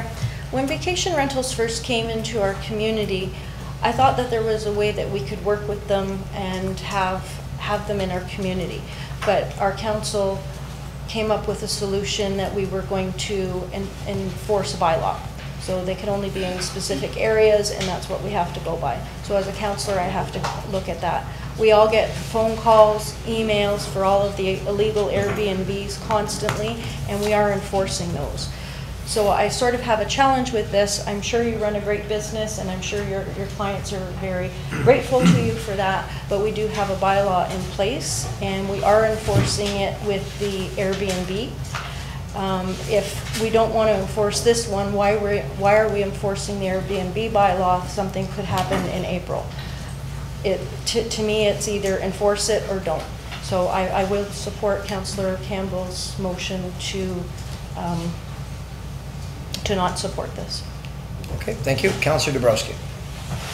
Through you, the Mayor. Thanks for the presentation. I like consistency. I think you run a legitimate business. You're not a young entrepreneur that's investing in one property looking to make a quick buck. I think you've been running it since 2014. You bring 11,000 people into the city. I don't want to go against what council said and not say we enforce the bylaw right away, but I think this is a specific situation where your business is consistent with River Road and the River Road property. I don't see it as a neighborhood. I don't see it really as residential either. I think there's a lot of commercial businesses along River Road. Wow. Read the bylaw. Excuse me, folks. Excuse me. You are out of order. Thank you, Mr. Mayor. Again, I look at this as a specific situation. I don't think it's an Airbnb discussion that we're having here. I think you're running bed and breakfast, and I think it's consistent with the other businesses in the area, so I can't support the motion at this time. Your Worship. Thank you. I've got Councillor Thomson. Okay. Councillor Thomson? Yeah, I have a question for the planner, first of all. When we were discussing the bylaw to regulate this, did we not look at River Road in a different way than the rest of the community? Mr. Ilovich?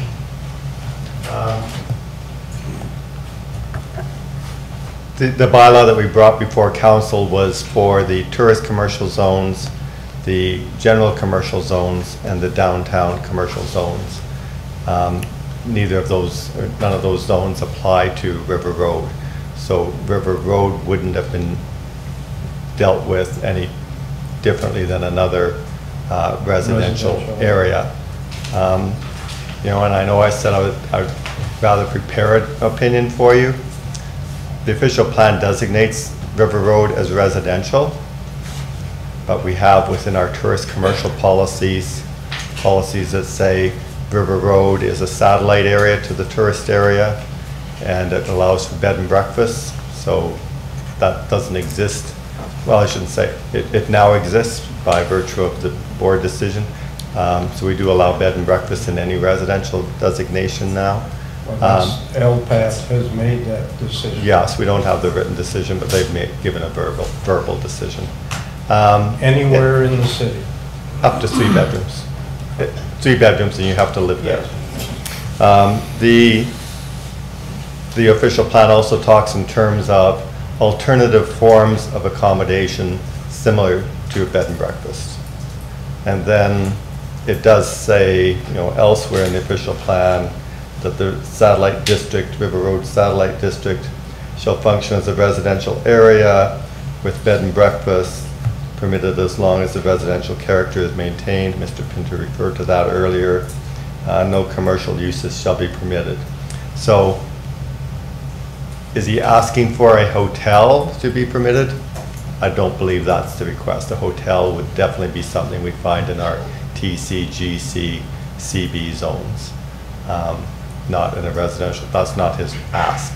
So until I actually see his application, I'd look at what the official plan says. There's leeway in there. How much weight do we put in each direction? That all has to be assessed and assessed on traffic volumes, what can be accommodated, and so on. That's where we get our circulation comments. So. Anyway, this is a very difficult decision. First of all, I remember that property on the corner where they came in and asked for, because everybody could have 3 bedrooms for a bed and breakfast, and they come in and they wanted to have 6. And this council at the time have approved 6. And of course there's been committee of adjustment applications and approvals that have created the property that Mr. Pinter has on the corner there, the mainstay of your operation. I thought that when we were looking at this, we were looking at River Road as a different type of zoning with respect. If you drive down there and you're coming to buy a house for a single-family residential home, you got to be next door to a bed and breakfast. And I get 6 or 8 calls every weekend, and I've been leading the charge, hopefully, against Airbnbs in single-family residential areas. And the problem is you got something that's Airbnb in a residential area, and you get a call at 11 o'clock at night, and they said there's 25 guys out from Toronto having a stag in the backyard, drinking and music and carrying on, and I'm trying to put my kids to bed. I don't want to see that. That's unacceptable. And I have to say, without exception, I have never had a call, a complaint for a bed and breakfast in the River Road area. It just doesn't happen, probably because the people are living there and they control 3 bedrooms and don't cause a problem with backyard parties and too many people there. So this whole thing is going to come back in April for a final decision by LPAT. So that's going to have, we're going to have to do a lot of thinking and a lot of work to determine what is going to happen with River Road. River Road, in my opinion, is not a typical single-family residential area. And that's why Mr. Pinter is in the business that he's in. Maybe in the meantime, you have to have somebody living there and carry on your operations. We do have a full-time, 24/7 presence. Pardon me? We do have a full-time innkeeper. Is it 24/7 presence there? No, in your single... Oh, I see what you're saying, okay. Yeah, I said if you had somebody then, you would comply with the bylaw. So you wouldn't have to have a rezoning. Anyway, this is going to be a very difficult decision, and I don't think it's going to be solved until LPAT comes down with their decision with respect to Airbnbs. Hopefully they don't expand that through the whole city, because that's where your problems and constant complaints come from. So I think we have to have a serious discussion and debate and input from everybody on River Road to make a final decision with respect to this. It's not going to be easy. Thank you. Councillor Campbell. Yes, just a response, and I appreciate your comments, Councillor Thomson. And if indeed these were legal operating bed and breakfasts, I don't think anybody would have a problem with this. The problem is it's an illegal operation. They are not legally bed and breakfasts. To your comment, Councillor Dabrowski, you said you couldn't support. You had an idea that they were operating. They're not operating legally. That's the problem. And are we going to deal with the reality of today, or are we going to deal with the what-ifs of tomorrow? The what-ifs of tomorrow could go on for years, and this operation can continue to be an illegal operation. So are we going to stand by our bylaws, or are we not going to stand by our bylaws? I do ask our solicitor for one point of clarification, if you could help me understand something. As Councillor Campbell mentions, we have a bylaw. but the bylaw, as I understand it, has been repealed by the LPAT in this chamber. We've received verbal notice, Mr. Hurlovich, not written notice of the repealing of that bylaw.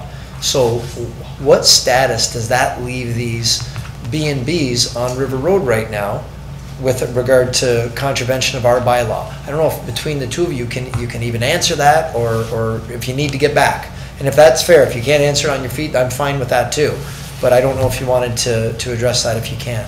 River Road between River Road and the Olympic Torch Trail from, I think, John Street up to about Morrison Street is zoned R2-2. The -2 allows bed and breakfast. So the bylaw that's under appeal or whatever really doesn't apply. They can have bed and breakfast operations there. They have to come in and get a license and live there. Okay.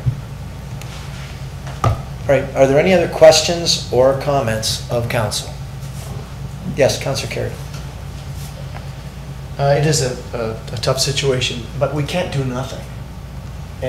If he had his application in now, I would feel a little bit differently. He doesn't have the application in as of yet.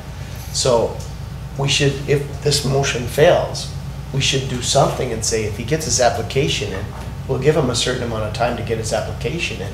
If he doesn't get his application in by that time, I agree with Councillor Campbell, that we have to do the same thing that we're doing with other neighborhoods. The people that live there are in the same position as someone else.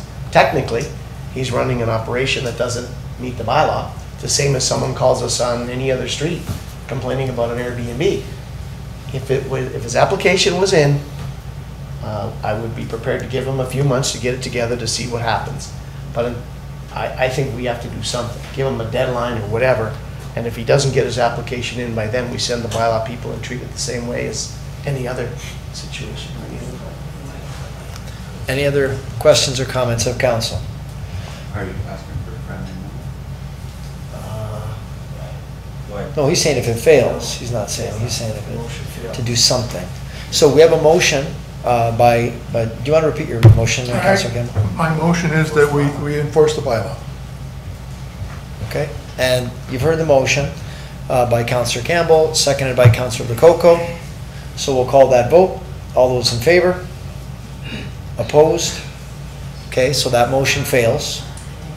Is there another motion that you'd like to place? Councillor Kerrio? I would make the motion that we pick a date, and he's got that amount of time to get his application in and start the process officially. And after that period of time, whether it's the end of September or whatever Mr. Pinter says he needs, that's reasonable. Then other than that, after that date, we treat him the same way as any other illegal. Mr. CAO is going to weigh in. If I could just make a suggestion. Next council meeting is October 1st. Perhaps I could suggest we have Mr. Pinter have the application in prior to that meeting. And if not, we'll be back here on October 1st seeking further council direction. If he doesn't have his application in by October 1st, then we proceed to treat him the same way as we treat all the others. Okay, motion by Councillor Kerrio, second by Councillor Dabrowski. Any other comments or questions to the motion? Okay, seeing none, let's call the vote. All those in favor? Okay, opposed? Okay, and that passes. So the outcome of tonight is you have to get your application in by the next council meeting, October the 1st. And that shouldn't be a problem whatsoever. We're ready to go. Okay, that's good, because if not, that night we'll have a different discussion. So, no, and it'll be a very good application too. That's great. Thank you, Mr. Westhuse. Thank you, Mr. Pinter. Thank you to everyone else that showed time to be here tonight. Thank you. And now we're going to move on to the planning portion of our council agenda tonight. And since there's nothing in planning, we're going to go right to reports and presentations. Yeah. Just going to give these folks a couple minutes to vacate.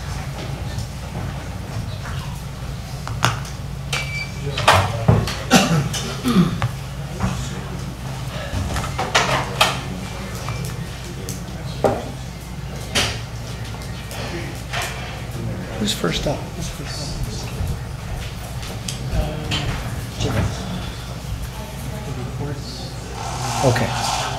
Okay, yeah, right, I gotcha.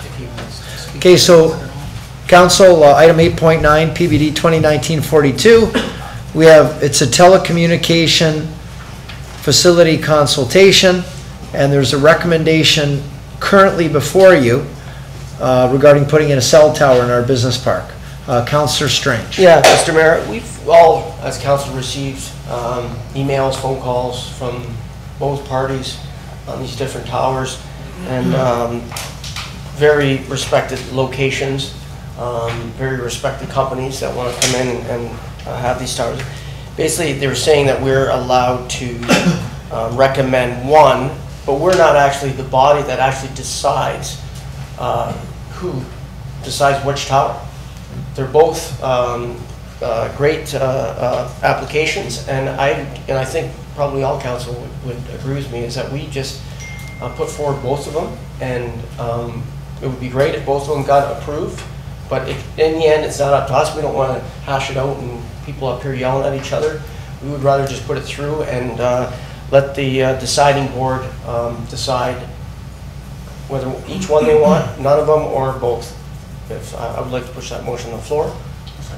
Okay, we have a motion by Councillor Strange, seconded by Councillor Pietrangelo, that both locations get forwarded to the federal regulator to make the final decision.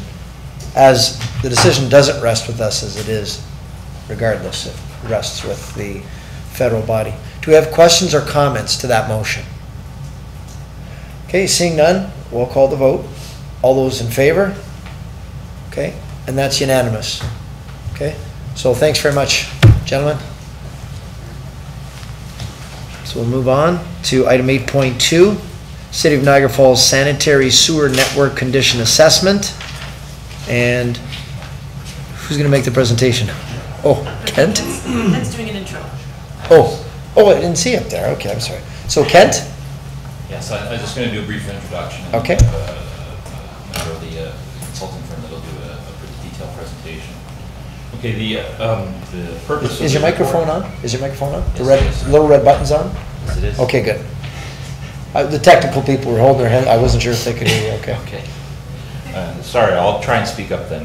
The purpose of the presentation and the report is to provide an update to council on a couple of concurrent projects that or programs that the Works Department has underway at the moment.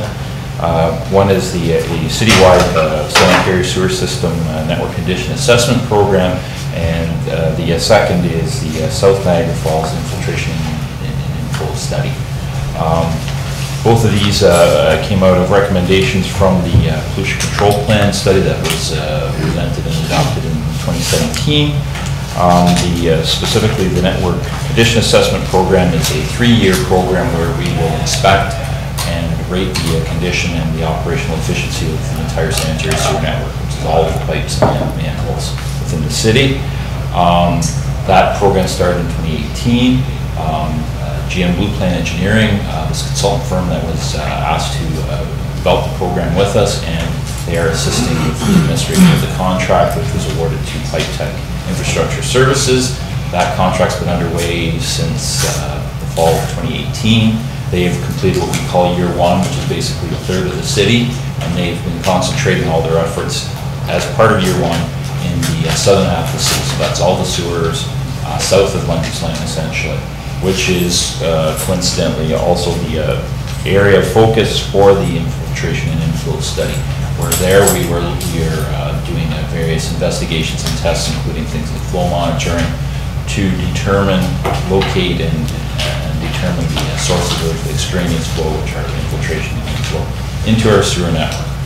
And then what will happen following that is GM Blue Plan would be providing recommendations to us on the outcome of both these programs to do remedial actions to deal with infiltration and inflow, and repair of the sewers in that portion. And those programs will be coming forward as part of the capital budget estimate.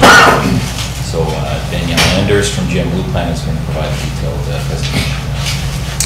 All right, Ms. Anders, the floor is yours.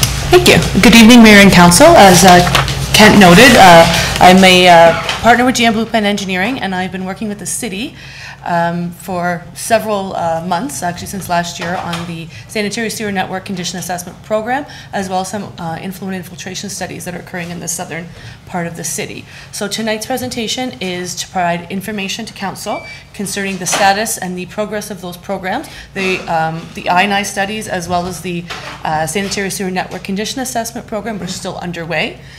So there's no final recommendations, it's just to provide some update to council as GM Blueprint will be working with the city staff going forward now as we're moving towards some 2020 budgetary recommendations for some of the information coming out of this program. So you'll hear about it again, so we just wanted to come and provide some information on the status. So as Kent noted, there's three main players for this network condition assessment program, which is a CCTV program of your entire sanitary sewer network. The City of Niagara Falls staff, who are you guys are the contract owners.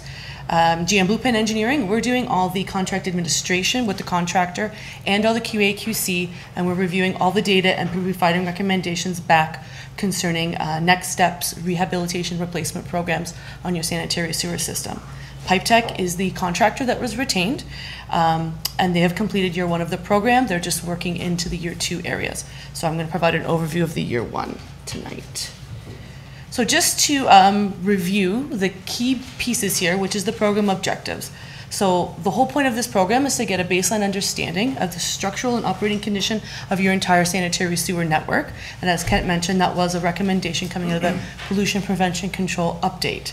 And the information coming out of this program in consolidation and coordination with the I&I studies that are ongoing will provide a basis for remediation and rehab of your sanitary system, will provide a basis for ongoing maintenance programs, which will provide some additional work and information for your maintenance and operating group to work on the sanitary system, and provide continuous improvement of your sanitary network.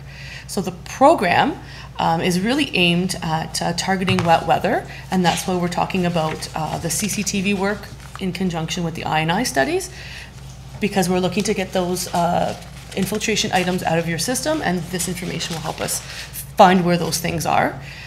It's ensured, we want to ensure good, steady good repair of your sanitary sewer system. We want to find those system bottlenecks through this program so we can remove them, which will in turn free up some development capacity and then increase your resiliency against basement flooding. So key program drivers. At the beginning of this program, we sat down with city staff to determine what the key program drivers are in order to prioritize. We're doing your entire system over 3 years, so we had to come up with which third we're going to start in and what are the program priorities and drivers. So what came to the top of the pile was the II reduction south of Lundy's Lane. As I'm sure council is aware, the region is currently underway with an EA for a new south wastewater treatment plant. In the south side, we rated Chippewa as the highest priority because, as council is aware, there's been significant II studies and work being done there over the last several years, and then the remaining areas of the south side with high II. So that's where we focused the year one efforts. Second driver for the program was the II reduction citywide, which was to look at the peat flow reduction for the year 2 and year 3 areas, which I'll talk about. And then in general, one of the overarching sort of overall state of good repair of the system is a key program driver for us to really have a good understanding of the structural and operating condition of your system so that we can then improve upon that. So I wanted to put a slide in here just so council is aware of all the work that has been going on south of Lundy's Lane in conjunction with this overarching CCTV program. So significant work has been completed in south of Lundy's Lane, including Chippewa, and each piece has been building on previous work to really drill down to find and eliminate II. So GM Blueprint has been involved in all these programs. I have been involved in all these programs. Cattell Hydraulic Analysis, GM Blueprint worked with city staff to look at Cattell, the hydraulic analysis of that sewer, as well as your new Riverview tank, and look at the emergency pumping operations that have occurred over the past in Chippewa to try and optimize that process and understand what's going on in that system. So that little assignment is done, and we're happy to say your Riverview tank and your system out there is working better than it has certainly 10 years ago, so that's good news. Gunningamere's Pump Station, which is a storm pump station. I believe it's the only pump station the City of Niagara Falls owns and operates. That is also located in Chippewa. And it was recognized several years ago that needed some attention and improvements. So we've been working on that, and that is going to tender basically soon. It's going to tender in fall of 2019. We're just waiting on the final ECA approval on that one.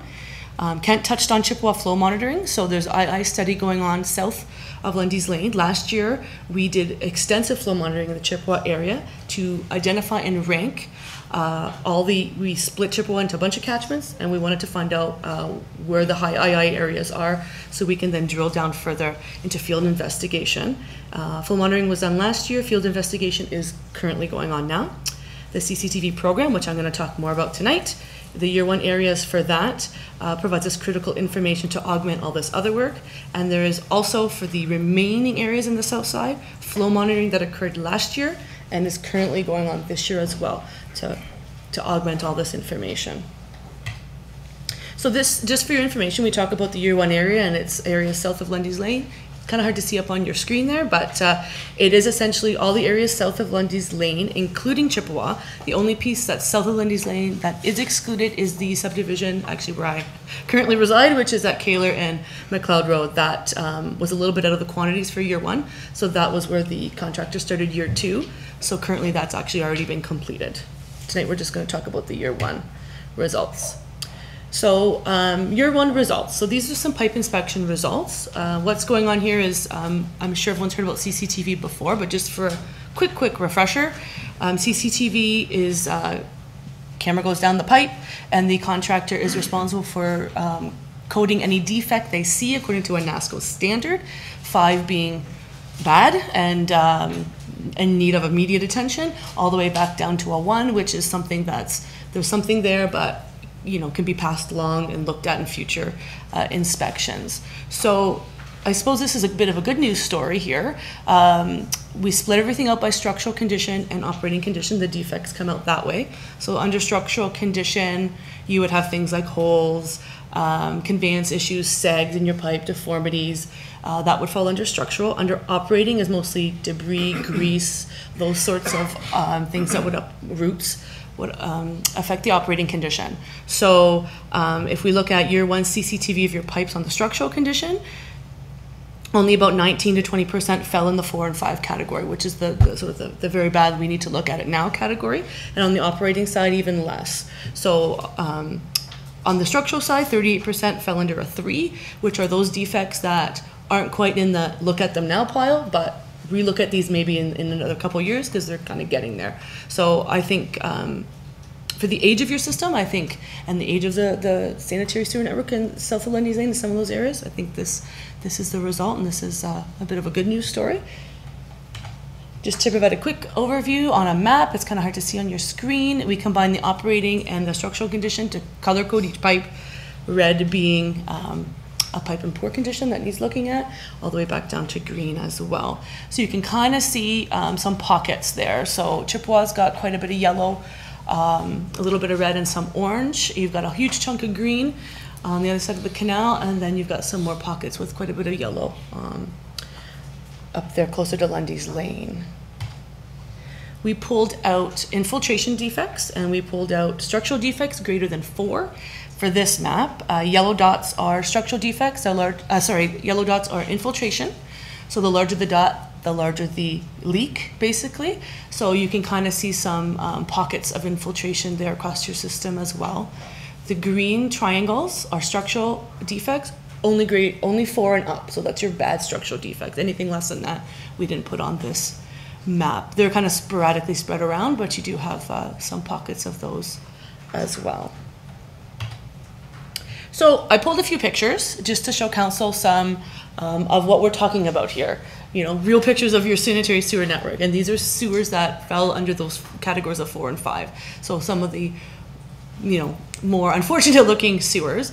And really I wanted to kind of stress that these pictures might look kind of scary, but these are really reasons that support this program, because now we know where these things are before that first pipe collapses or before that other pipe collapses. So now we really know, we have a good idea what's going on in your system before you have more major issue, like a collapse or a backup or anything like that. So the first pipe there, the pipe that I'm looking at on the left, that's a very poor condition pipe due to the cracking. And that pipe looks like it's starting to lose its ovality, and it's starting to kind of not be so round anymore. So that's usually a sign of an imminent collapse. The one beside it has quite a few cracks in it as well, but also has a lot of debris in it. So we're looking at both things here, right? Structural things, and I'm going to talk about how we would rehab those, and then operational things like debris. There's a couple more. The one on the left is a big hole and some cracking, and the one on the right is debris. That's actually, you can see some roots at the top of that one, but that's actually what we would call a fatberg. So that's fats, oils, and greases attached with other stuff. So, and these are the sort of things that that now we know where they are before it turns into like a bigger emergency, right? So these are really reasons that support the program. So included in this program, as well as doing CCTV of all your sewers, we are also scanning every manhole in the city. It made sense. The contractor's out there already. He has the technology. It's a different camera, actually. It's a panoramic camera, and it scans a 360 of every single manhole in the city. So these are just some quick numbers. 1,452 unique manholes were scanned to date for the year 1 areas. 566 of those had at least one infiltration defect. Only 32 had issues, structural issues on them, rated at 4s, and you had 46 that had structural issues on them, rated at 5s. So there's a bit of a difference here in the data for manholes, because they're a little different. They operate a little differently than pipes.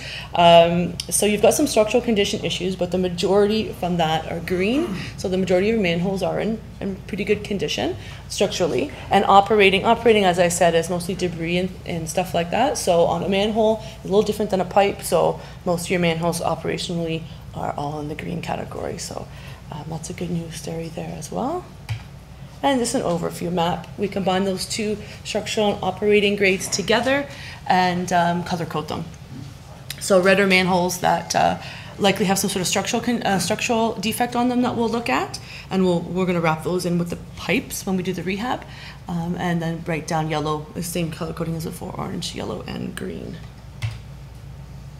So we're going to take all that data, and we're going to work with city staff to put together a remediation and or replacement plan. And that's some of the discussions that are going on right now, because we have the information from year 1 and you're entering some planning work now for your 2020 budget. So we've looked at a methodology and how we're going to do this, and our remediation plan is going to focus on inflow and infiltration, because we want to improve your level of service. We want to reduce those extraneous flows, because we know those have been an issue here in your system. We want to remove any conveyance restrictions, because now we know where they are. And then we want to have that opportunity to, as well as deal with infiltration, I&I defects, we want that opportunity to repair other defects while we're there as well. So to do that, we're going to have a big long list of pipes that came out of all those numbers I just showed you. So we have to prioritize them in some way. So we want to balance the improvement objectives and the rehab methodology. So it depends what kind of defects are on the pipes. Depending, that kind of sets what kind of rehab methodology we're going to use. We're going to look at improvement objectives, constraints, budget being one of the constraints. Not every municipality, you're going to have a big long list, you're not going to fix them all in the first year. And then available resources to get that work out, which we have to consider as well here at the city.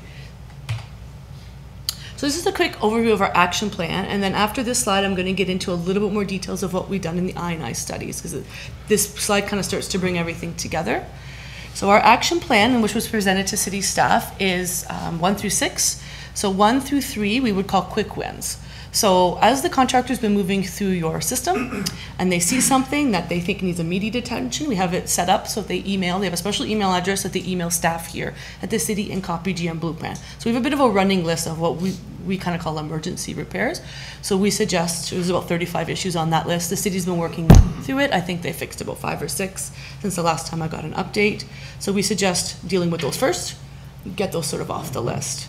The next 2 items are issues that items that have come out of our I&I program in the Chippewa area, which is manhole inserts. And I'll show a slide on this in a moment, but there are some sewers, mainly on Cattell, that have manholes in the gutter.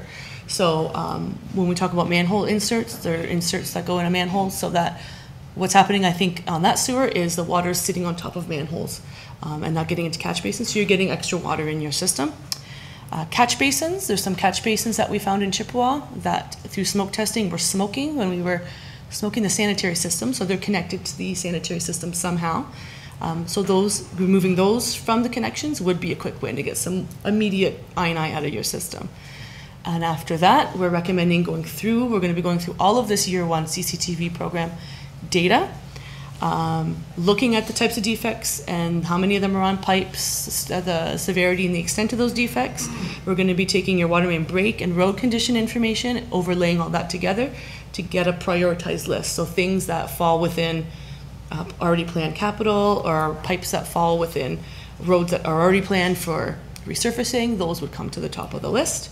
And all of that information is going to feed into things you're going to see further down the road when staff comes back to you about budgets, which is a multi-year spot repair and rehab program, which is going to be a result of this, a multi-year remedial action program on your sanitary system, as well as this program will not only be recommending rehab, but we were recommending some sanitary sewer replacement.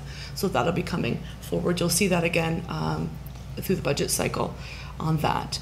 Operationally, there's going to be a bunch of information we're going to be providing to your operations and maintenance group, say on the sanitary side, to work through. So flushing, cleaning, because now we've got some pockets we've seen in the system they might not have been aware of before. And then the last item there is just to get our contractor to do some TVing of your sewer when it's actually raining on some of the pipes we think have bad I&I on them, and see what's actually happening during a rainstorm. So just to touch on this again, rehab. So one of the quick win items is to do some manhole inserts, 29 manholes in the road and about 20 or 30 in low-lying grassed areas that could use an insert just to prevent extra water getting into your system.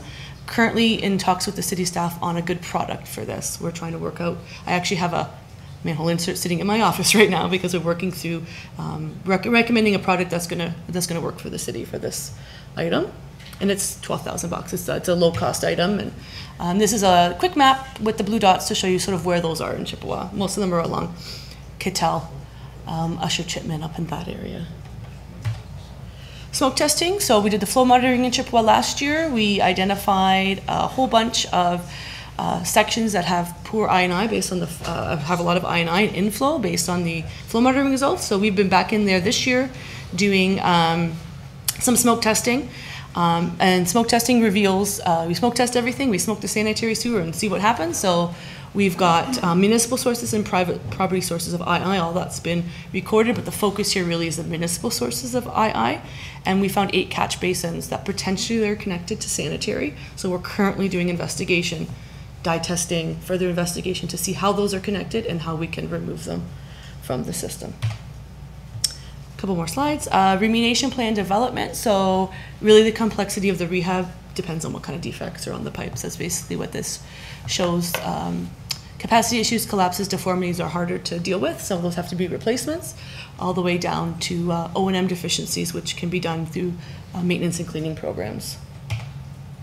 Just to touch on the maintenance. So we're going to be, as I said, providing your group operations a list of areas that had some dirty sewers, so they can stay on top of that now. I should note, through this program, we've been doing CCTV, so pre that, everything is flushed before we CCTV it. So all those sewers in the year 1 area are probably the cleanest they've been in a long time, because we've had to do that to get the good camera. So your system is, through this program, is even getting a little bit of a refresher and a cleanup as well. So root intrusions, grease, all those things will be city-led programs unless there's some specialized or some specialized contractors to deal with some of the more hard to deal with cleaning, roots, that sort of stuff. So that is sort of the 2 sides of the program. That's all I have. Any questions? I'll be willing to answer any questions. There's a lot going on in those programs. I tried to condense it, so there's a lot of information there to digest. Thank you, Ms. Sanders. Any questions of council? Councillor Lococo. Through the mayor to the presenter, thank you so much for the presentation. I'm really happy that we're doing something like this to find out where exactly we are, and especially in our Chippewa area. We've always had a lot of complaints about the flushing and the toilet system and the sewer system. So thank you so much for putting this together. Yes, Councillor Pietrangelo. Yeah, thanks, Your Worship. guess I just want to say, I know the information isn't the most exciting information to get a presentation We kind of changed on, gears. but I honestly believe that this is some of the best money that we've spent in years. I mean, getting a baseline on our system, if we think about how we've been operating up until this point, we've been reactionary every time something happens. That's when we react. Having a baseline of your system and knowing where your problem areas are, where your areas are that you need to fix, in my opinion, is getting ahead of the curve. So this is some of the best money that we've ever spent. And it's going to help us in the future. I know you talked about Chippewa as well. I know we've made upgrades to the low lift pumping station there. I know we put the holding tanks in, as well as the other improvements that you've mentioned, and as well the South End sewage treatment plant is on its way. And there was an article in the paper this weekend. So, Your Worship, to me this is exciting because I've always wanted to end basement flooding, and having a baseline of our sewage system is just going to help us in that regard. That's great. Any other questions or comments? So I've got two quick ones for you. Sure. You mentioned that some of the catch basins were somehow connected to the sanitary sewers. So in your past experience, how does that happen? We suspect that we've dye tested some of them and they're not clear connections, but they smoked. So there's a connection somewhere. We suspect there's some sort of overflows someone has put in along the way for some sort of purpose. It just depends. It's just, the Chippewa system's an older system. I think some of the pipes are, pre-1960, so there was some reason that those things were put in, but it looks like those are probably not direct connection, but some sort of overflows as well. Yeah, so like Grandpa was out there putting in his own pipes kind of Or thing. city staff, or there was some reason at the time, but, and it's not the whole street, it's only a select number of catch basins that smoked. So we're committed to trying to figure out how they're connected because they smoke. So there is a sanitary, when we smoke the sanitary and smoke's coming out something that's not supposed to be sanitary, there is a connection there because the smoke kind of gets wherever, but we're committed, and we're committed to, you'll probably see me again talking about Chippewa a little bit more, but we are committed to helping solve that I&I problem out in Chippewa. So two other quick questions. One is, I know in the past we've had some problems with fog in our sewers, fats, oils, and greases. And I just wondered, what you've seen, did you see any areas that were prone to it, or that we had worse areas than others? So there were some areas, I don't know them off the top of my head, I'd have to pull the data and make a map, and that could be provided to staff. I guess I could have included in this presentation, but there is. So when the contractor, part of his base contract was they flushed twice, then the CCTV, but in some areas they, two passes with the flusher was not enough. So some of that stuff was put onto an hourly cleaning list, and then they would deal with city staff on, okay, these are areas that need extra cleaning. So there are some pockets that we could pull the data and make a map and show you, but there were some, yes. Okay. Yeah, I don't know them off the top of my head, but there were some that were dirtier, some were more dirty with sediment, some were a little bit more dirty with fats, oils, and greases, but for sure. The other thing we're hearing more and more about are these flushable wipes causing some problems in sanitary systems. Yep. I wondered if did anything jump out in that regard too that you recall? Not that I recall, but I haven't looked at all the videos, but that picture that I showed, that it looks like fats, oils, and greases, they call it a fatberg with other things like wipes. That's what happens, right? It kind of all congeals together, and then you get blockages like that. I don't recall any of the emergency repairs coming through that were related to wipes, but it is. I was at a WEAO meeting this morning. We were talking about the same topic. So. And the last question, your opinion on repairs that, the ones that you can actually dig it out and put in new pipes versus that new system where they reline the pipe from the inside. Have you had much experience utilizing those types of repairs? Yes, so we're going to be recommending all three of those options depending on what kind of defects are on the pipes. Right. So we will be recommending a trenchless relining program here. It's great bang for your buck. They are structural, we will be recommending a structural lining product that would give you that structural consistency back to your stability back to your sewers, but it depends on what else is going on those sewers. We'll also have to consider if some of those sewers that are in poor condition, like that one that was really cracked, is actually past its service life, then you might want to replace it. And all those other things that are going on around it. If you've just redone the road, then we probably would want to go for a trenchless application, but you will see that as three separate programs. And spot repairs will also be a program we will recommend as well, because sometimes it's just you've got one defect in the middle of a pipe that really needs looking at. Well, we're not going to replace the whole pipe. We're going to spot repair it. And trenchless rehab is done in a lot of municipalities, but I don't think Niagara has really done a ton of it over the years, so this would be a good opportunity, and you have enough quantity here to probably put out a good contract for that. So you'll see those recommendations in the future coming out of this one. So.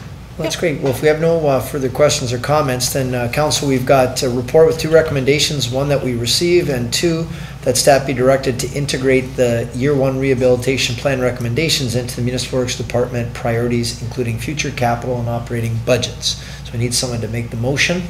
Moved by Councillor Campbell, second by Councillor Dabrowski. All those in favor? Okay, and that's approved. Thank you, Ms. Sanders. Okay, moving along to item 8.3, civil marriage ceremonies. We have a recommendation here, 2 parts. 1, that council reconsider its decision of October 18th to not offer civil marriage services. Do we need a vote for that, or that was the last council, so we don't need to, do we? Reconsider? It's not really considered a reconsideration as per the procedural bylaw. Okay. You're right, it's actually 4 terms of council ago. Yeah, you wouldn't get a majority. So what we're looking for is to authorize the clerk or delegated staff to be authorized to perform civil marriage ceremonies. Moved by Councillor Thomson. Yes, and who's going to be in charge of divorce? You have your hand up. Did you need something? You couldn't hear. Are your mics on, guys? Are your mics on? I didn't speak. Okay. I just asked. So we got a motion by Councillor Thomson, second by Councillor Dabrowski. He just wanted to know, Councillor Thomson wanted to know who's going to be in charge of presiding over divorces. That was his concern. So we'll leave that for the clerk to do a follow-up report. So we've got the recommendation moved and seconded. If there's no questions or comments, we'll call the vote. All those in favor?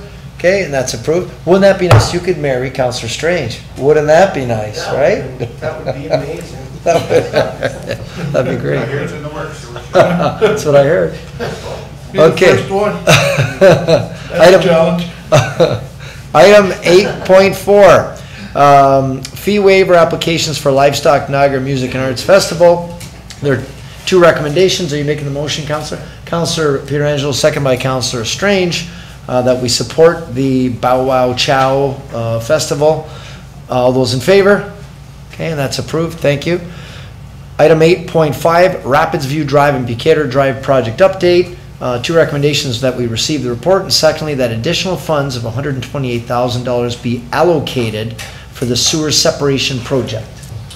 Okay, moved by Councillor Pietrangelo, second by Councillor Thomson. Are you in favor?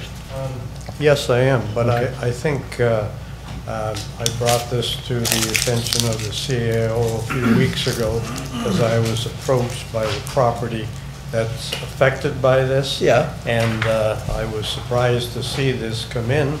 And maybe you could just briefly say that we're rectifying the sewer system in the area, remove it from private property, or cut it off or whatever. So I know exactly what's going on here. And that's exactly the project this is. It runs over the former hotel property, but it takes a complete redesign of the whole area to correct the sewer system. That's why there's additional design money asked for tonight. That design work has to be done. It's going to take several months more to finish that before we can then get the capital project on the list here for council. So it's important that this additional money gets the engineering work completed. Did you make the motion? I'll second. Okay, so we'll do it that way. Moved by Councillor Pietrangelo, seconded by Councillor Thomson. All those in favor? Okay, and that's approved. Item 8.6, now we do have a request to speak. There are 2 recommendations. First, that the council receive and file the resident comments petition attached to the report. And secondly, the council award the contract for construction of the sidewalk on Parkway Drive to Sacco Construction, limited the amount of $203,850. So we do have a request to speak by Deborah Willick. Deborah, if you'd like to come to the microphone.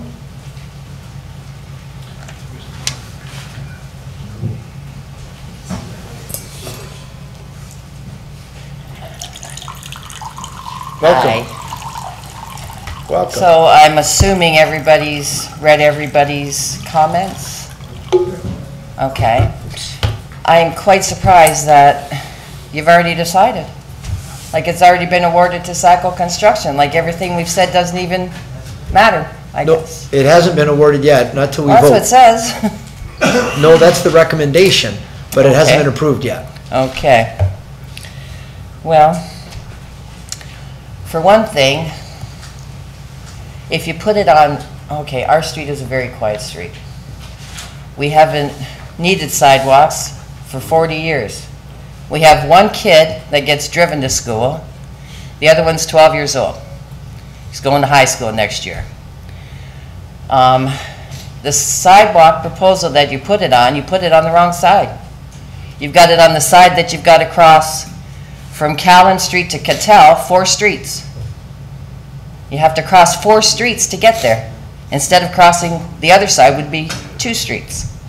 And the other side also has streetlights. I live on the corner of Parkway and Bredner, and when the snowplow comes around, I get like 2 to 3 feet high on my curbs. Like it's gonna go right over top of this sidewalk. And I don't know if I'm supposed to be the one that cleans it. Nick Golia made it sound like we don't have to do our sidewalks. Is that true? Is there a bylaw saying that we don't have to shovel our sidewalks? No, there's no bylaw that you have to do sidewalks, but certain sidewalks, about a third of them in the city, are sidewalk plowed by the city. Well, he told us that wouldn't be plowed anyways. Yeah. Even though we're close to a school. Mind you, there's another street, Furlong Avenue, that wasn't even put on that map. They made the school, Riverview School picture so big that Furlong isn't on it. It's closest to the school and they don't have sidewalks either. I'm just wondering, why does our street need a sidewalk? And who recommended it? All the people on our street don't want it. Well, we can maybe, yeah, Councillor Thomson, did you want to weigh in? Yeah, I was surprised to see the comments. Almost 100% of the people are saying they don't need a sidewalk in their area. Now, I live in across from Eagle Valley in the town housing project there. There's probably 120 townhouses, single family residential areas, and not one sidewalk in the entire development. Mostly seniors in there, a couple of children, but I would really be upset if somebody said, oh, we're going to put sidewalks, because you'd cut off your front yard, you'd cut off your opportunity to pull your car in behind the garage to park. So here we got people who are saying they don't want, and we're always looking for saving money or doing something else. I don't understand why this is even here today. I would make a motion that we delete the sidewalk for the area because of the residents don't want it. What's the problem? Thank you. Yeah, well, I was just going to say, maybe we could just ask staff to weigh in here. I know the report was done by Mr. Nickel, so I don't know, Kent, if you could weigh in on how this project came forward and what the rationale was for it? Yeah, I can. Yep, that'd be great, thanks. The project was initiated due to a complaint about, number one, there was a safety concern about speeding and about children walking to school on the road. And it is, we have an ongoing new sidewalk program that typically is geared towards adding sidewalks where we have collector arterial roads that are under service. That's not the case here, it's just a local road. But it also focuses on areas where it's in the vicinity of schools. And the other item is that our sidewalk design standards call for sidewalk on all residential roads that if you've got more than 150 meters of distance that you have to walk without a sidewalk. So these are the reasons why this project was brought forward. And the other question, if I could ask, and then whoever has questions, did we survey all the residents to see if they were in favor of this, or did we do anything like that? They're already surveyed right here. Yeah. Initially, there wasn't a survey undertaken. That's practice. And when the public meeting was held and there was the residents I put a survey out. We did do a wider area survey, so we looked at an area of basically a buffer of 400 meters all around the street. And there was delivered notices to all of them. There was approximately about 700 people that were polled. We got only 48 replies back. Granted, of course, this was happening in the last few weeks. The replies we got back, 32 were in favor and 16 were against. So this is looking at the more immediate area. Obviously, I can understand people that live on the street aren't in favor of it, but sidewalks are a community-based amenity. So you have people that are walking through the neighborhood, and in this case, maybe people don't walk because it is unsafe. It's if you build it, they will come at it. They would start using it if obviously it was a safe way for them to travel through this route along this path. And I know that the resident mentioned furlong. That is also on our list for consideration as part of the future program. What about Champlain, Banting, Parliament, all the ones that are by Sacred Heart School? Not one of those streets has a sidewalk. Are those also slated? Well, we would want to look at a level of service policy with respect to sidewalks citywide, and then we could identify all these areas. But this one was initially initiated and we investigated because of the complaint that we got. By a resident? Yes. On the street? On Parkway Drive, yes. Because I have a recommendation for all you need is a couple of speed bumps on our street to slow anybody down, one on each end, and a crosswalk at the end of Cattell and Parkway Drive for the kids going to school. Mind you, we don't have any. Councillor Campbell? Just want to know how long ago the complaint was made. Was made around this time of year in 2017, so 2 years ago. A lot of things can happen in 2 years. Yes. Councillor Coco? I just received a call today actually about speeding on that, and I have to get back to the lady. It wasn't about the sidewalk, it was just about speeding. Okay. Also, Councillor Pietrangelo. Yeah, thanks, Your Worship. Perhaps just a comment, maybe through you to staff. I know, I guess the difficult part for me is I'm a big proponent of sidewalks, but I think it's a very difficult thing to then go put a sidewalk into an established street that's been there for 50+ years. I also don't agree with the fact that there are new subdivisions where we have streets that don't have sidewalks. And I can give you some names of them if you like. I'm sure you know full well that there are. So it's a difficult thing to say that we're going to allow brand new builds that don't have sidewalks, and then we're going to go back while people are established and enforce sidewalks. That's the difficult part.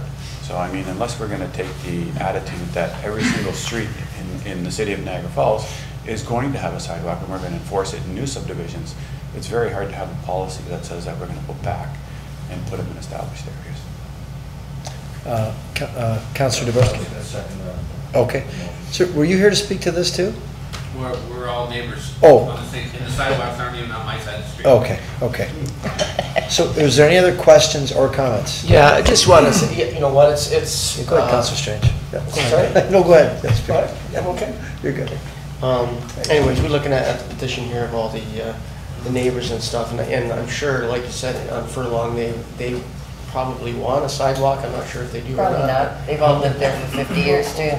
And I'm sure there's a lot of neighborhoods where they do want to have a sidewalk, and we should be obviously looking at those neighbors and neighborhoods, and but it's not senior staff's fault that they went ahead and did this. They got a complaint a couple years ago, so they were just following up. So it's that nobody's fault that we're coming forward with this. It's just it's better somewhere else.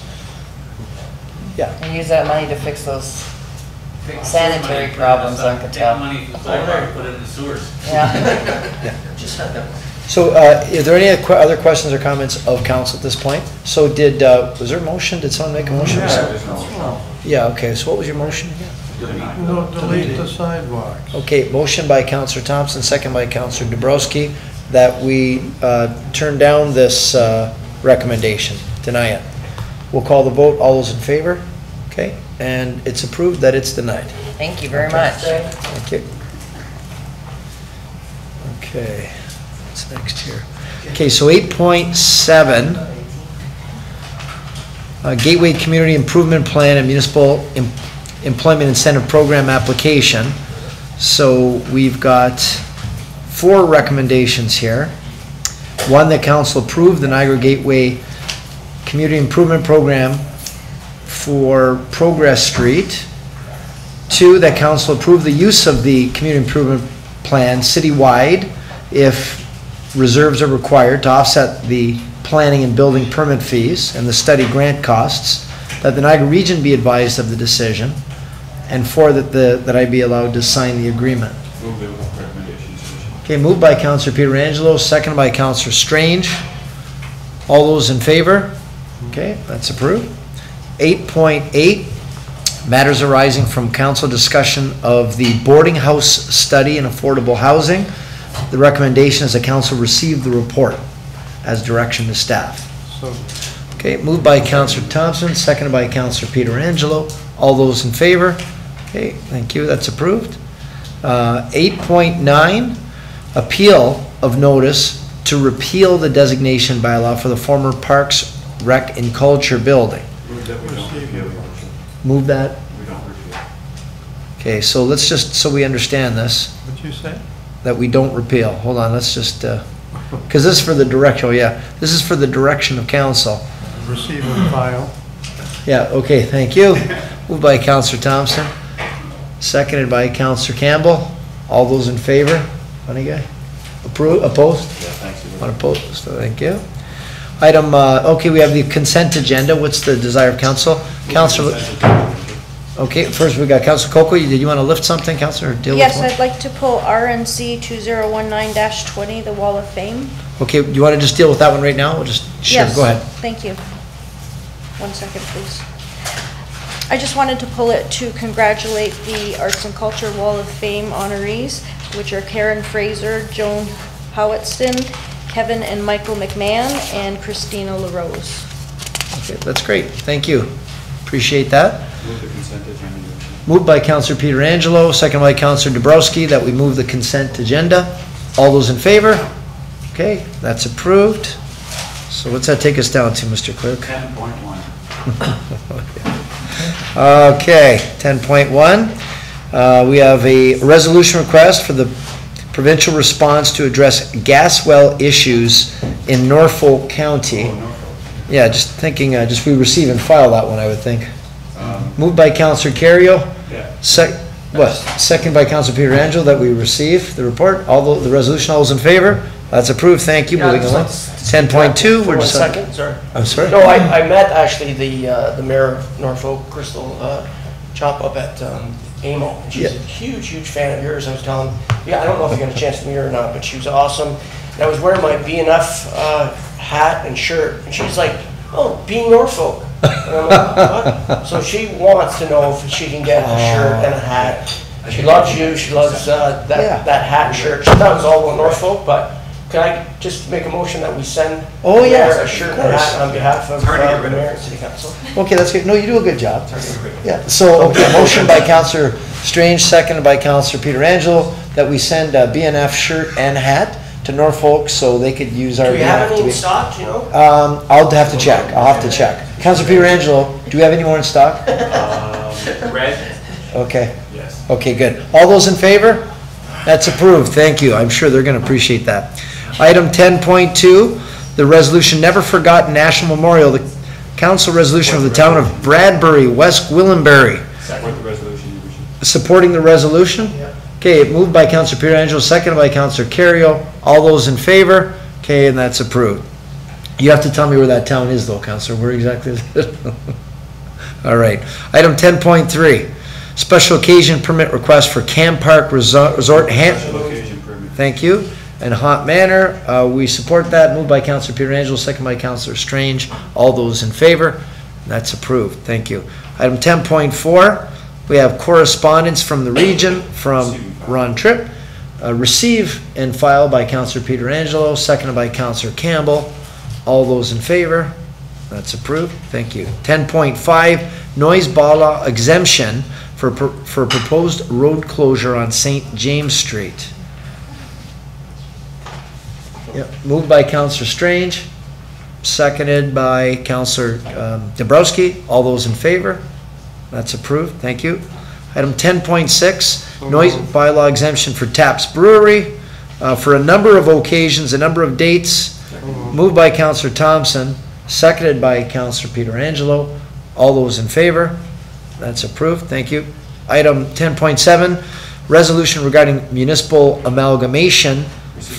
Okay. Received and filed from Councillor Thomson, seconded by Councillor Pietrangelo. All those in favor? Okay, and that's approved. How come you put me first this time? Because you guys have got me back and forth. You got me spun around.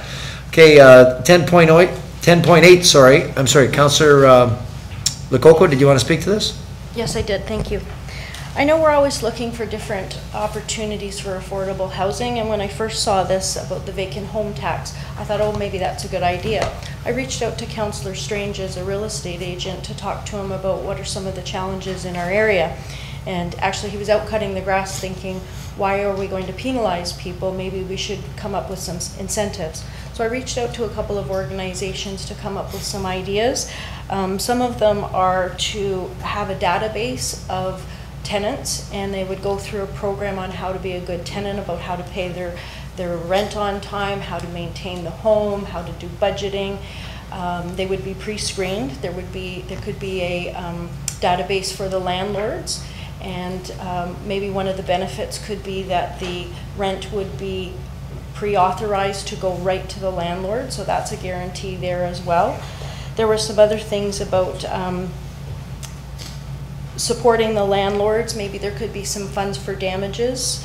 Co-sharing. There was a great program in Toronto where seniors and students were co-sharing. It allowed the seniors to stay in their homes a little bit longer. It gave them some help and some money. And then on the other side of the students didn't want to be part of the school dormitory experience. They wanted to be outside of that. They pay a lesser amount in rent, and they're able to live in a home and help someone. Then we thought about, well, if we can do that with seniors and students, why don't we do it for all generations? So there could be co-sharing. There's a lot of people that are living in homes that have 1-2 bedrooms that are vacant. So those are some of the ideas. And what I would like to do is put a motion forward that the City of Niagara Falls investigate options to help alleviate the housing crisis, such as working with a nonprofit to provide incentives such as landlord database, tenant database, tenant course for life skills, direct payment of rent, co-sharing for seniors and students, co-sharing for all ages, a damage funds, and any other solutions. Okay, so, but this is not directly in relation to the St. Catharines motion? No. Okay, so why don't we do this first? Okay, let's take yours. So we have a motion. Did everyone hear the motion by Councillor Lococo to help? Could you just repeat that again, Mr. Clerk, so you can? I have it written down for. Okay, well, just so, because I need a seconder too. That the City of Niagara Falls investigate options to help alleviate the housing crisis, such as working with a nonprofit, provide incentives such as landlord database, tenant course for life skills, direct payment of rent, co-share for senior students, co-share all ages, damages fund, and any other solutions. Okay, thank you. Moved by Councillor Lococo, second. Are you? Conflict. Oh, conflict, I'm sorry. Okay.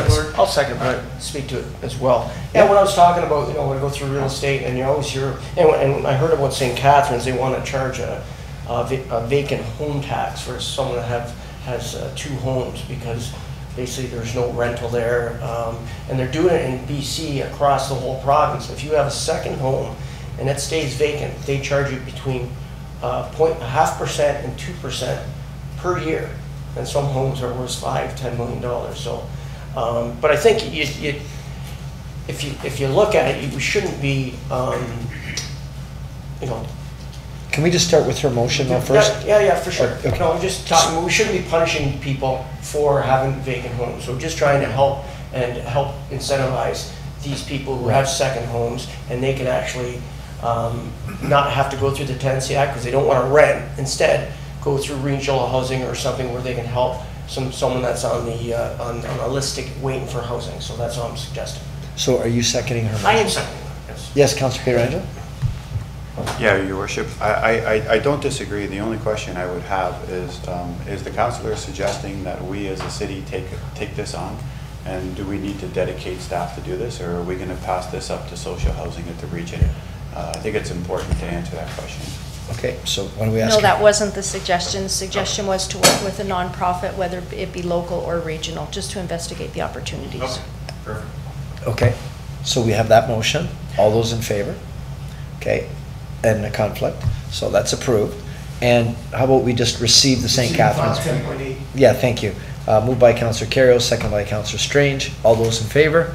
Okay, thank you. I was speaking with the mayor about that today, and I said, do you have a problem in St. Catharines with empty houses? I said, because that's news to me. And I know that Vancouver they do, but that's a total different situation. People from Hong Kong own houses that they don't live in. But here, we don't have that problem. So I was surprised that they made, I get the certain things. That one I didn't quite, I was asking them to help me understand it. 10.9, Department of Canadian Heritage. So let me just get this one here. Sorry, it's not coming up on my screen. Oh, here we go. So this one here, Mr. Clerk, can you help me with this one? Recommendation for, it's just for the information of council regarding, right, so that's regarding our money that we receive for our Culture Hub and Farmers Market. So received by Councillor Pietrangelo, second by Councillor Thomson. All those in favor, and that's approved. Thank you. 10.10, Town of Grimsby whistleblowing policy. Looking to receive the move by Councillor Thomson that we receive. Seconded by Councillor Pietrangelo. All those in favor, that's approved. Thank you. Item 10.11, proclamation request for wrongful conviction day. Move the proclamation.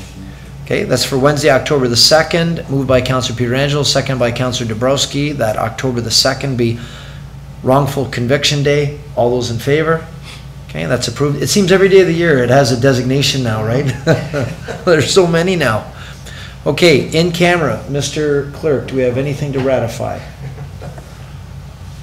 No ratification from tonight's meeting. However, you'll see on the open session of your agenda that report VDD 2019-03 dealing with the Niagara Falls Ryerson Innovation Hub proposal. We're just looking, now that there's been a federal announcement that was made back on September 3rd, we just need a formal motion of council to adopt mainly recommendation number 1 in that report. Move the report. Moved by Councillor Pietrangelo, seconded by Councillor Dabrowski, that we move the 3 recommendations in the Niagara Falls Ryerson Innovation Hub proposal. All those in favor? That's proved. Finally, we did it. We pulled that one off. We've been working on that one for how many years? That is great news. Pardon me? And that was unanimous. Yeah, that was unanimous. First, second, and third reading of the bylaws. Okay, first, second, and third reading of the bylaws, moved by Councillor Pietrangelo, second by Councillor Dabrowski. All those in favor? That's approved, Mr. Clerk. And now we move into new business. Councillor Campbell. Thank you, Your Worship. I just have one question I'd like to direct the staff. I did receive a phone call from a concerned neighbor in the area of the Patrick Cummings Park in Chippewa.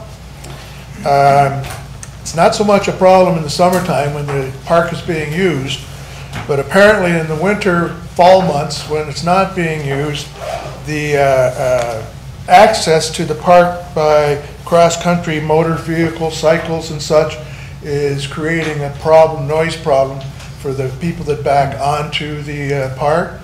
I did drive by the park at the one end, and there's a big solid steel bar across there blocking entrance of vehicles, but on either side of that bar, there's nothing to stop motorcycles or all-terrain vehicles from going through. The question is, can we stop access in the off-season months to that park? Now, are you talking Willoughby entrance? Willoughby entrance, this one where I saw. Okay. But I have to assume that they're coming through that area, because the other end is residential. Residential, yeah. So do you want to make a motion that we have staff report back on that then? Well, I would like to have staff look at it. Yeah. I don't think we need to report back. I think we'll get staff out and have a look at it. We have to put some other boulders or barriers there. Perfect, thank you. Okay, great, thank you for that. Do you need a motion for that or no, we're good? Okay, we're good. Councillor Thomson and then Lococo. At the last meeting, I made a motion, and it was brought to my attention that it was inappropriate, the motion, and I was thinking that I hadn't really read that report or saw the report, and a petition regarding Bridgewater Street. And for a couple of years, I've been hearing from people on Bridgewater, right off of Portage Road, where there's a stoned area, and there's commercial on the other side of Bridgewater, and people were wanting to park there, and there was some controversy about not being able to park there. The stone goes down for probably a full block, which is wide enough for a car. And people were calling me in the area saying, why can't we park there? I think there is parking there now. So when the topic was brought up and they talked about parking on the stone area, I immediately thought that that's what they were talking about. And I jumped up and made the motion for approval. And I quickly found out that that wasn't the case at all there. And I'm very familiar with Bridgewater in Chippewa. It's the first one along the creek on the south side. And I had a home there and a beautiful dock right on the river, which I enjoyed. And I was always told you cannot park in the grassed area, and nobody did that. So what these people are talking about in the petition was to park two areas in the green area where nobody else is permitted to park. So I shouldn't have moved the motion, and I would like to reverse my decision on that and withdraw my motion, and I would like to refer this to staff because there's a whole section of people who were not contacted about two private driveways on the green area. It's somebody unusual taking advantage of this situation, and so I would like to have this referred back to staff to come back with a report after they've surveyed the area. In the green area, the city owns, I think, 12 feet along there, and the rest of it is Ontario Hydro. And two driveways were put in stoned area. Everybody else is green grass. So I would like to have this investigated and brought back to City Council, notifying the residents so that they can respond and we can get a decision which is fair and equitable to everybody along. Because if you approve that decision that we made, that I moved last time, then everybody all the way along there would spoil the beautiful view, the open view of the creek by parking cars over there. Well, that, right now, staff are already doing a study. They're coming back with a report on that whole section. Well, we approved the motion. I know, but, and Mr. Dren can give us more information, but at the last council review meeting, it was brought forward that we did, but they're doing a full report. Mr. Dren, could you update us on that? Yes, just to update you, it's in conjunction with Councillor Thomson. We had a meeting with him to discuss this, and we indicated that we would come back with a report. Right. He indicated that he was going to bring it to council's attention to say that he wanted the motion that was put in at the previous council. He wanted to withdraw that motion and put this new motion in. If we let this stand, everybody would be able to put in the driveway in the green area all the way along the creek. I think that's unacceptable. And then they blame it all on you. But that's that's not what the motion, that's not what the that's not what the motion was at all. Because right now, you can parallel park along there anyway, so you can block the view all day long. No, they can park on the asphalt area. Right, but block the view. No, well, they can do that, yes. But what's happening with this other, the motion, people put stoned area where the permanent parking area there, on the green area, not on the asphalt. Right. So those stones have been there, I know, for several years, the gravel. And those stones have been there. The motion that you had made was where they're, because they've been currently parking there on those stoned areas, that can continue. And staff in the meantime are doing a report to No, in fact, if you talk to Mr. Brown, he heard when one of these things was being put in, he went out and told them, no, you cannot do that. And they told him to put the grass back on, and after Mr. Brown left, it was stoned again. How long ago was that, Mr. John? So through you, Mr. Mayor, basically what they've done is created perpendicular parking areas. Right. So they did it without any permission. They were, the original perpendicular areas were put in place during construction, and they were supposed to be removed. They never removed them. What they did is started using them, and there's a lot of businesses in the area that are using them to store their business vehicles. And so when the petition first came in last time, it was very skewed. It came from one group of people, and it didn't take into account everyone. So what we're doing is, through our process, it's a process where we survey, and it's confidential, and we address it in that confidential way. So it's to look at the perpendicular parking, not the parallel parking. So parallel is acceptable. This is perpendicular, which is eating into the greenery that's But there's a lot bigger issue at stake. It's not parking. Fire. Can't get a fire truck down there with parallel parking on both sides.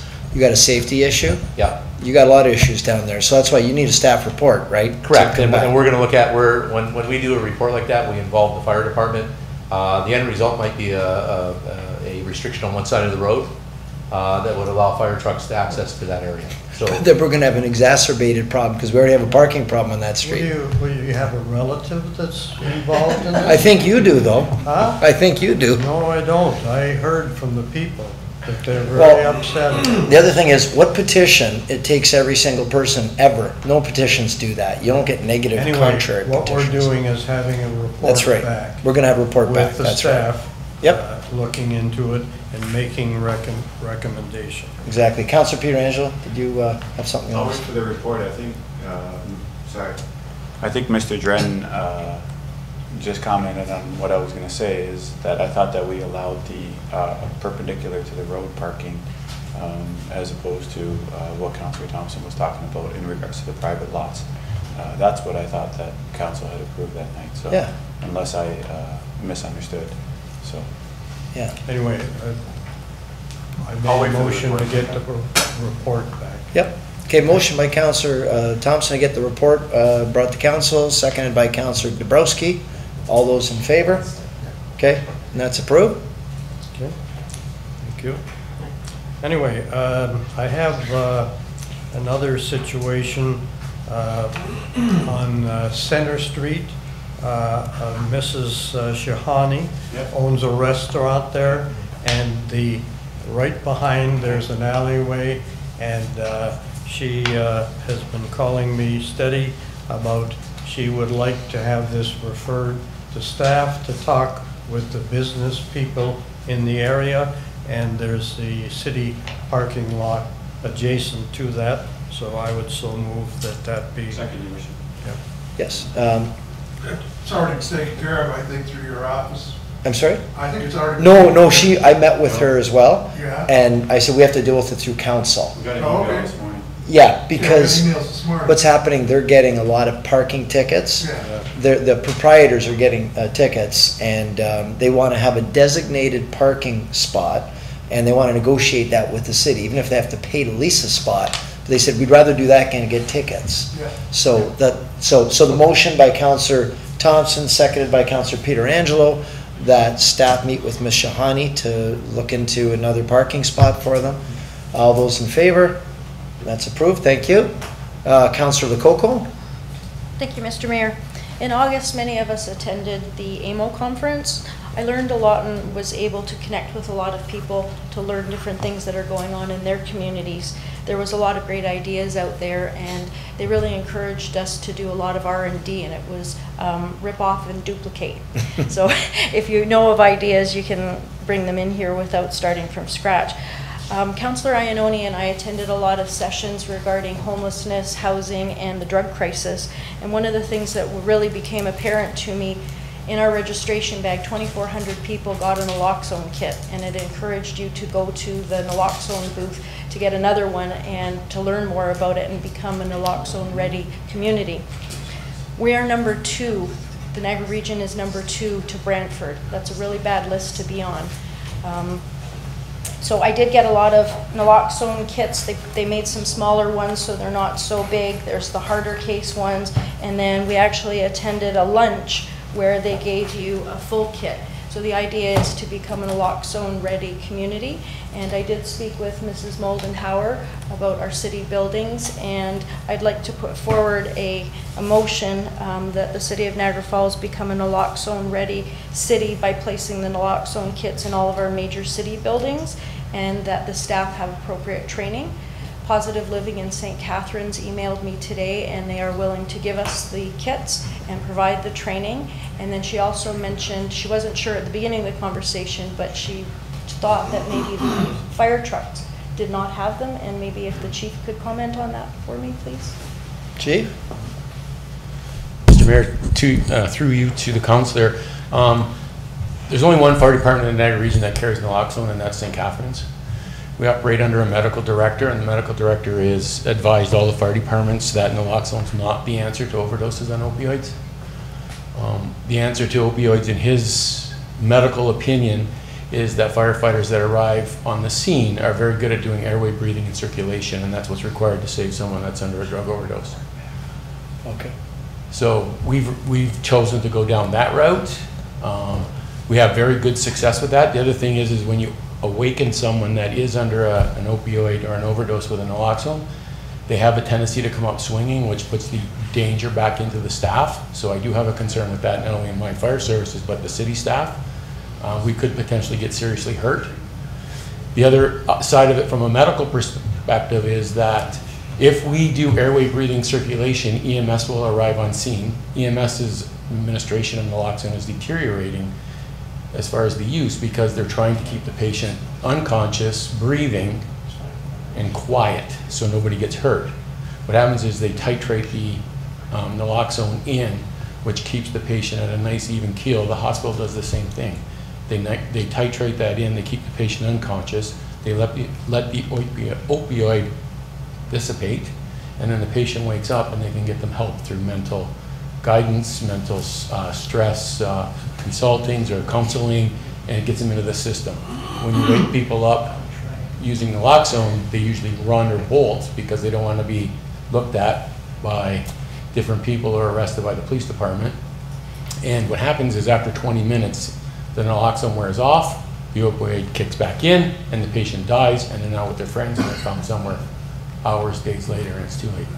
So from a fire service, we've made a very conscious decision to go with our medical director and stay the course of doing what we do best, airway breathing and circulation.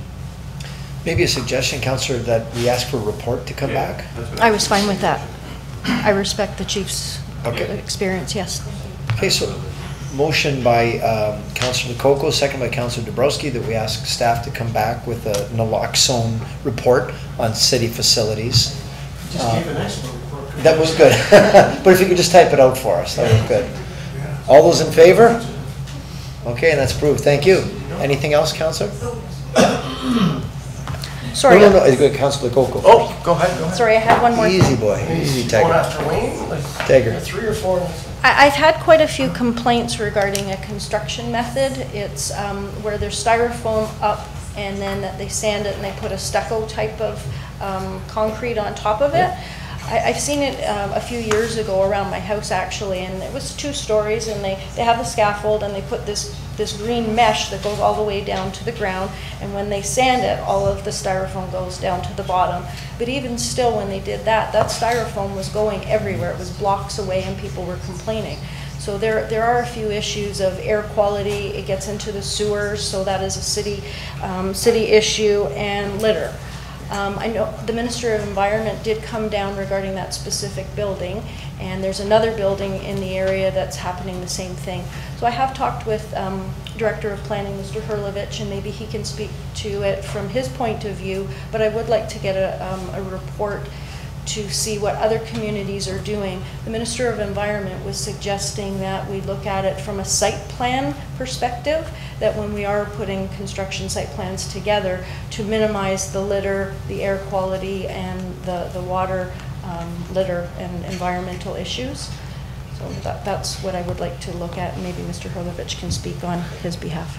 Mr. Hurlovich, I'm not sure if you want to comment, or? Well, I don't know if you council wants a report back, or you want me to basically tell you what I told Councillor Lococo today, which is air quality is the Ministry of the Environment and Conservation and Parks, MECP, used to be Ministry of the Environment. And so they have been down to at least one of those sites, perhaps both sites that she's speaking to. They have spoken to the builder about retaining the materials on their site, suggested that they, during windy conditions, they work on parts of the building where this won't be blowing onto their property. It's all well and good that the Ministry of Environment staff says, put it in your site plan. Basically, they're now downloading their responsibility onto municipal staff, and we don't have the resources. While we have municipal site plan agreements, those agreements are, that they put in the appropriate lighting, that they put in curbs, that they put in sewers to meet municipal standards, and we go out and inspect at certain points. But we really don't have staff resources that can go out there every day to monitor as to whether or not they're raking up styrofoam bits, or whether small particles, 1 to 2 millimeters was reported, are blowing in the wind and landing 3 blocks away. If we were even to try and enforce that, who is to say that our staff picks up a piece of styrofoam and says, hey, it came from your building. And they say, well, it didn't come from our building. Maybe it came from the other building that's down the street. Or maybe somebody says it didn't blow away. Someone picked it up and dropped it down. Trying to get a prosecution, near impossible. MOECP or MECP has been going out there. I think they're doing their job. My recommendation is we let them do their job. Second the motion. The motion? Is that a motion by Mr. Hurlovich? Okay. That was good. Well, I was going to make a motion that we look at what other communities are doing, because I do think it's a city issue. It is going into our water system. It is, maybe the Minister of Environment does cover air, but it is, I think, partially our responsibility. They were there over a week ago. They said that they would mitigate. They didn't mitigate. It was still being blown around. They've gone again. They came up with some different type of mitigation, and it's still going 3 blocks away. So once they're doing it, it's a long process, and there's styrofoam all over the place, and it's not biodegradable. I wonder if this is an Ontario Building Code thing, because all new construction is done this way, commercial and residential, right? They put the styrofoam and then they sand the styrofoam, and it blows everywhere and it dissipates, but it goes somewhere. And I don't know what the answer is, but because it's housed, I wonder if it's a building code. I don't know the answer to that. I don't know if we have any, I agree it's an issue. I don't know where the issue lies though, as far as regulation. Pardon me? I don't mind seeing what other municipalities do. Okay, why don't we do that then? So you want to make that motion? Okay, thank you. I will make that motion. We refer it to staff to see what other municipalities are doing. Okay. moved by Councillor Coco, second by Councillor Pietrangelo. All those in favor? Okay, that's approved. Thank you. Any other ones, Councillor Coco? No. That's it? Okay, Councillor Strange. Taggart? Yes, Mr. Mayor, you mentioned a couple times today about the Innovation Hub and getting approval and stuff, and I think we need a little bit more of a reaction to it because it's taken a while that we got that. We had been tight-lipped about it for the last few weeks. We had in camera and kind of celebrated in camera a bit that was going through, but we couldn't say anything until the feds approved. But I just want to congratulate everybody here. I know a lot of people have been on this in this council chambers, like Vince and Vic, Wayne, yourself, and we're newcomers, right? But they've been trying it for years and years, and I know it didn't happen by yourself. You had Ken, Serge, Dale, and all senior staff. So it's great that everything is finally going downtown, and I think everyone thought it was going to be some kind of dream, but we made it reality together. So kudos to everyone. Well, you know what? I appreciate it. Yeah, let's do it. You know what I'd like to do, maybe Mr. Felicetti, our Director of Economic Development, maybe can you just give us a little bit of, you've been there since the beginning, Serge. You've been making things happen. It's been a whole, I know, big team effort, but could you just kind of give the council and the viewers on Cogeco a little bit of a flavor? It's significant what happened. It's not insignificant. Maybe you could give a little flavor of what just happened, what's been announced, and what's going to happen next. Yeah, obviously we were pleased with the feds coming to the table. We had your mic's on? Is your mic on? Okay, good. Just want to make sure. Okay. Yeah, it's on. Okay, good. Thank you. So this was our second round. Our first application was actually declined, but we got some good advice from our partners, which was Ryerson, because when they started the DMZ zone, which today is the #1 incubator in the world, they accelerate probably more companies than the other innovation hub. And so to partner with them, they said, listen, you just got to start. You got to start, you got to show the feds what you're trying to accomplish. And so council and their foresight, we had a chance to partner with Spark, with Dino Muley, who's one of our partners in the hub. And he had launched a small incubator, and they were looking for a home. So we went and met with him, well, a couple years ago now, when the first application was denied, and asked him to be part of this process. So we met with them and Ryerson, and together we resubmitted the application. And it was to accomplish a number of things, and a number of things that councils had on their radar as strategic objectives. One is youth retention. I know that in camera, and unfortunately we don't have it with us tonight, but we showed council a video of some of the young entrepreneurs that are now in that hub, launching companies, and are doing quite well. These dollars, and with the city matching these dollars over the next 4 years, really takes it to the next level. And also partnering with Ryerson, they have hubs in New York City, in China, in Israel. So these companies automatically get connected to these other hubs in terms of new opportunities from a marketing perspective. And vice versa, there's companies in those hubs that might want to get into the North American marketplace, where they're going to use Niagara Falls as a soft landing zone. So they'll come and operate out of our hub, and the whole idea is to give them the support here, and then from there they accelerate into parts of our communities. When they start to launch their company, they hire people, they leave the hub, and we get them locations in the city.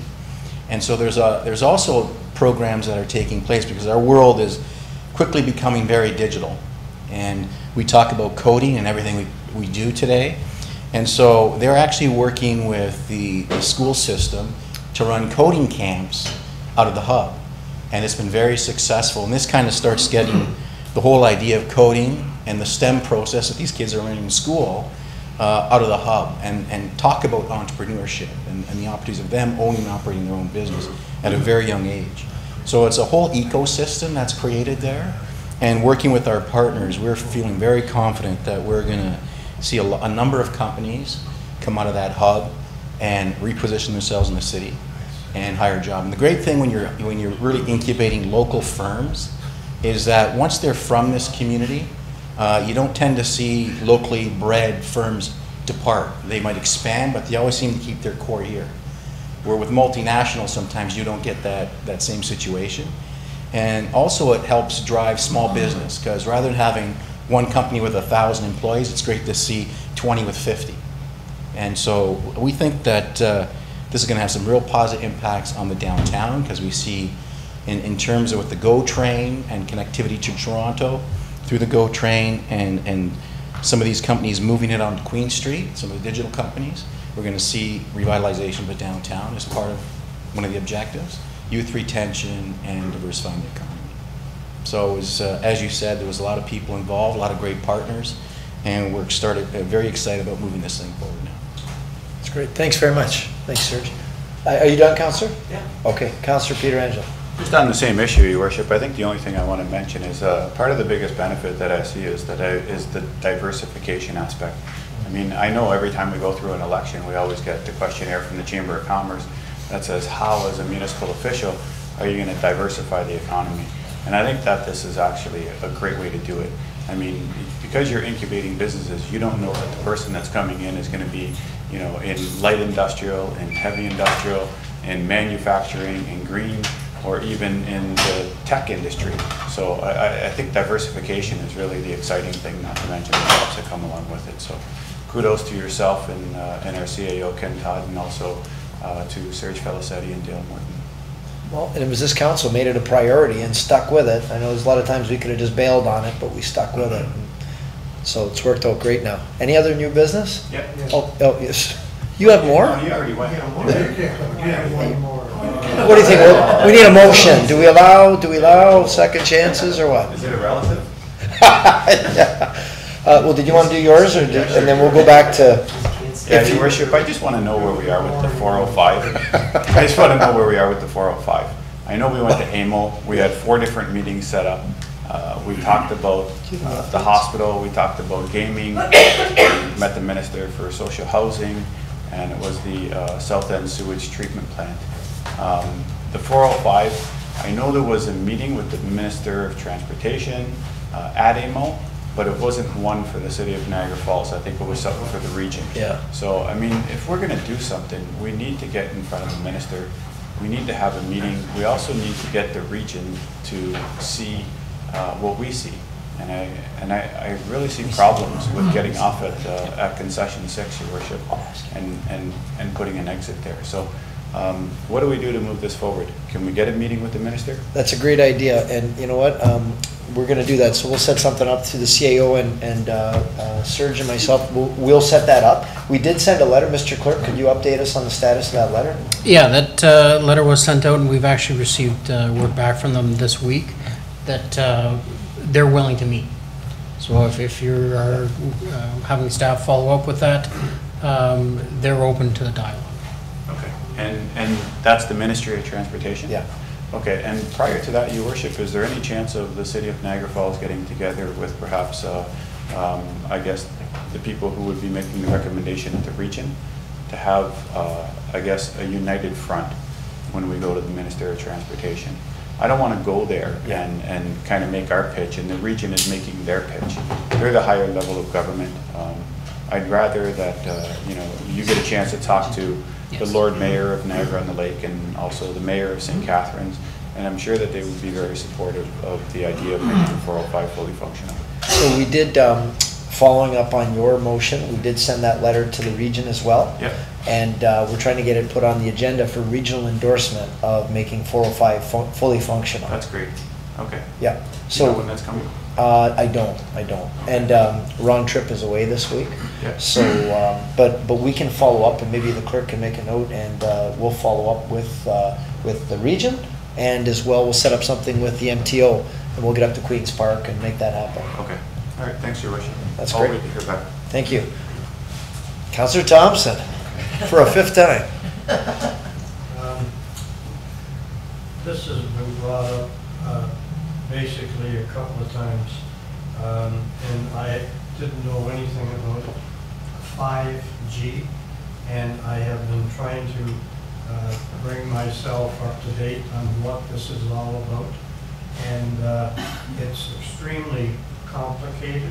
It's being discussed all over the world, and all municipalities and countries are talking about it, but there is a great deal of negativity with respect to moving forward with this issue with respect to health issues, and I would really like an opportunity to have staff bring in some report with respect to this, what we're doing, what is happening with it all over, and have a discussion with respect to what it's all about.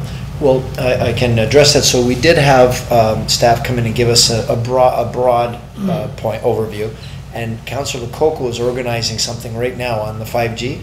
That's coming up? Councillor, did you want to just update? September 30th at the McBain Center, I think from 6:30 to 9. I'm not sure on the times. They're just in the process of putting the poster together. So once it is ready, I will send it out to everybody. They're going to have a 2-hour presentation and then come here on October 1st to do a 10-minute presentation. At council. Prevent Cancer Now, and a past president of Microsoft, Frank Clegg. I think that's great. Thank you. You're welcome. Thank you. Because I have been trying to get up to date, and reading all this negativity is a little bit scary. So that's great. The other thing is... another thing. You said just one. Yeah. Oh, what's going on? No, I have one more. Well, your microphone, is your microphone on? No, it's not. Oh, better start over. Yeah, you start. Okay, I want to talk about the 5G. Anyway, that's been 5 minutes. Never mind. 5G. I was happy to see the notice about the South End wastewater treatment plant. Yeah. And I think it's been a long time coming. I think Councillor Pietrangelo was pushing on that and brought it up several times, and now it's looks like it's a reality. The only problem is we have been working as staff to try to make sure that marine land is progressing and is going to be retained as a theme park. And I got a call from people connected with marine land. I'm not going to say who, but are they relatives? They have give them a notice that they want to locate one of the sites on marine land. How can this even be thought about? I used to live on Swayze Drive in a condominium, and the sewage treatment plant about a quarter of a mile away. And I tell you, in the summertime and the hot weather, you could hardly sit outside with the stench. So now we're trying to look after marine land and make sure it expands and is sold to somebody who is going to make it a world-class theme park. And now they're suggesting maybe one of the sites that they're looking at is marine land. I would be against that 100%. Well, it's either that or Eagle Valley. They're looking at the two. Eagle Valley or marine land. Well, I've lived with it before. So. Our CAO is going to address this. Mr. Mayor, we've had some preliminary meetings with the region, and what I can say is that they're investigating sites along the Welland River. There may be other properties owned by marine land, I'm not sure, but it is not, it's not on the marine land property, any of the sites that have been discussed. So definitely not on marine land. Well, any of the sites they're talking about are sites along the Welland River. Okay, could you check that out and let Mr. Burns know, because he's very upset about that. Okay, so thank you. Mr. Burns. He's on the Simpsons. He's on the Simpsons. Yeah. Motion for adjournment. Moved by Councillor Kerrio, second by Councillor Campbell. All those in favor? And we're adjourned. Thank you. What?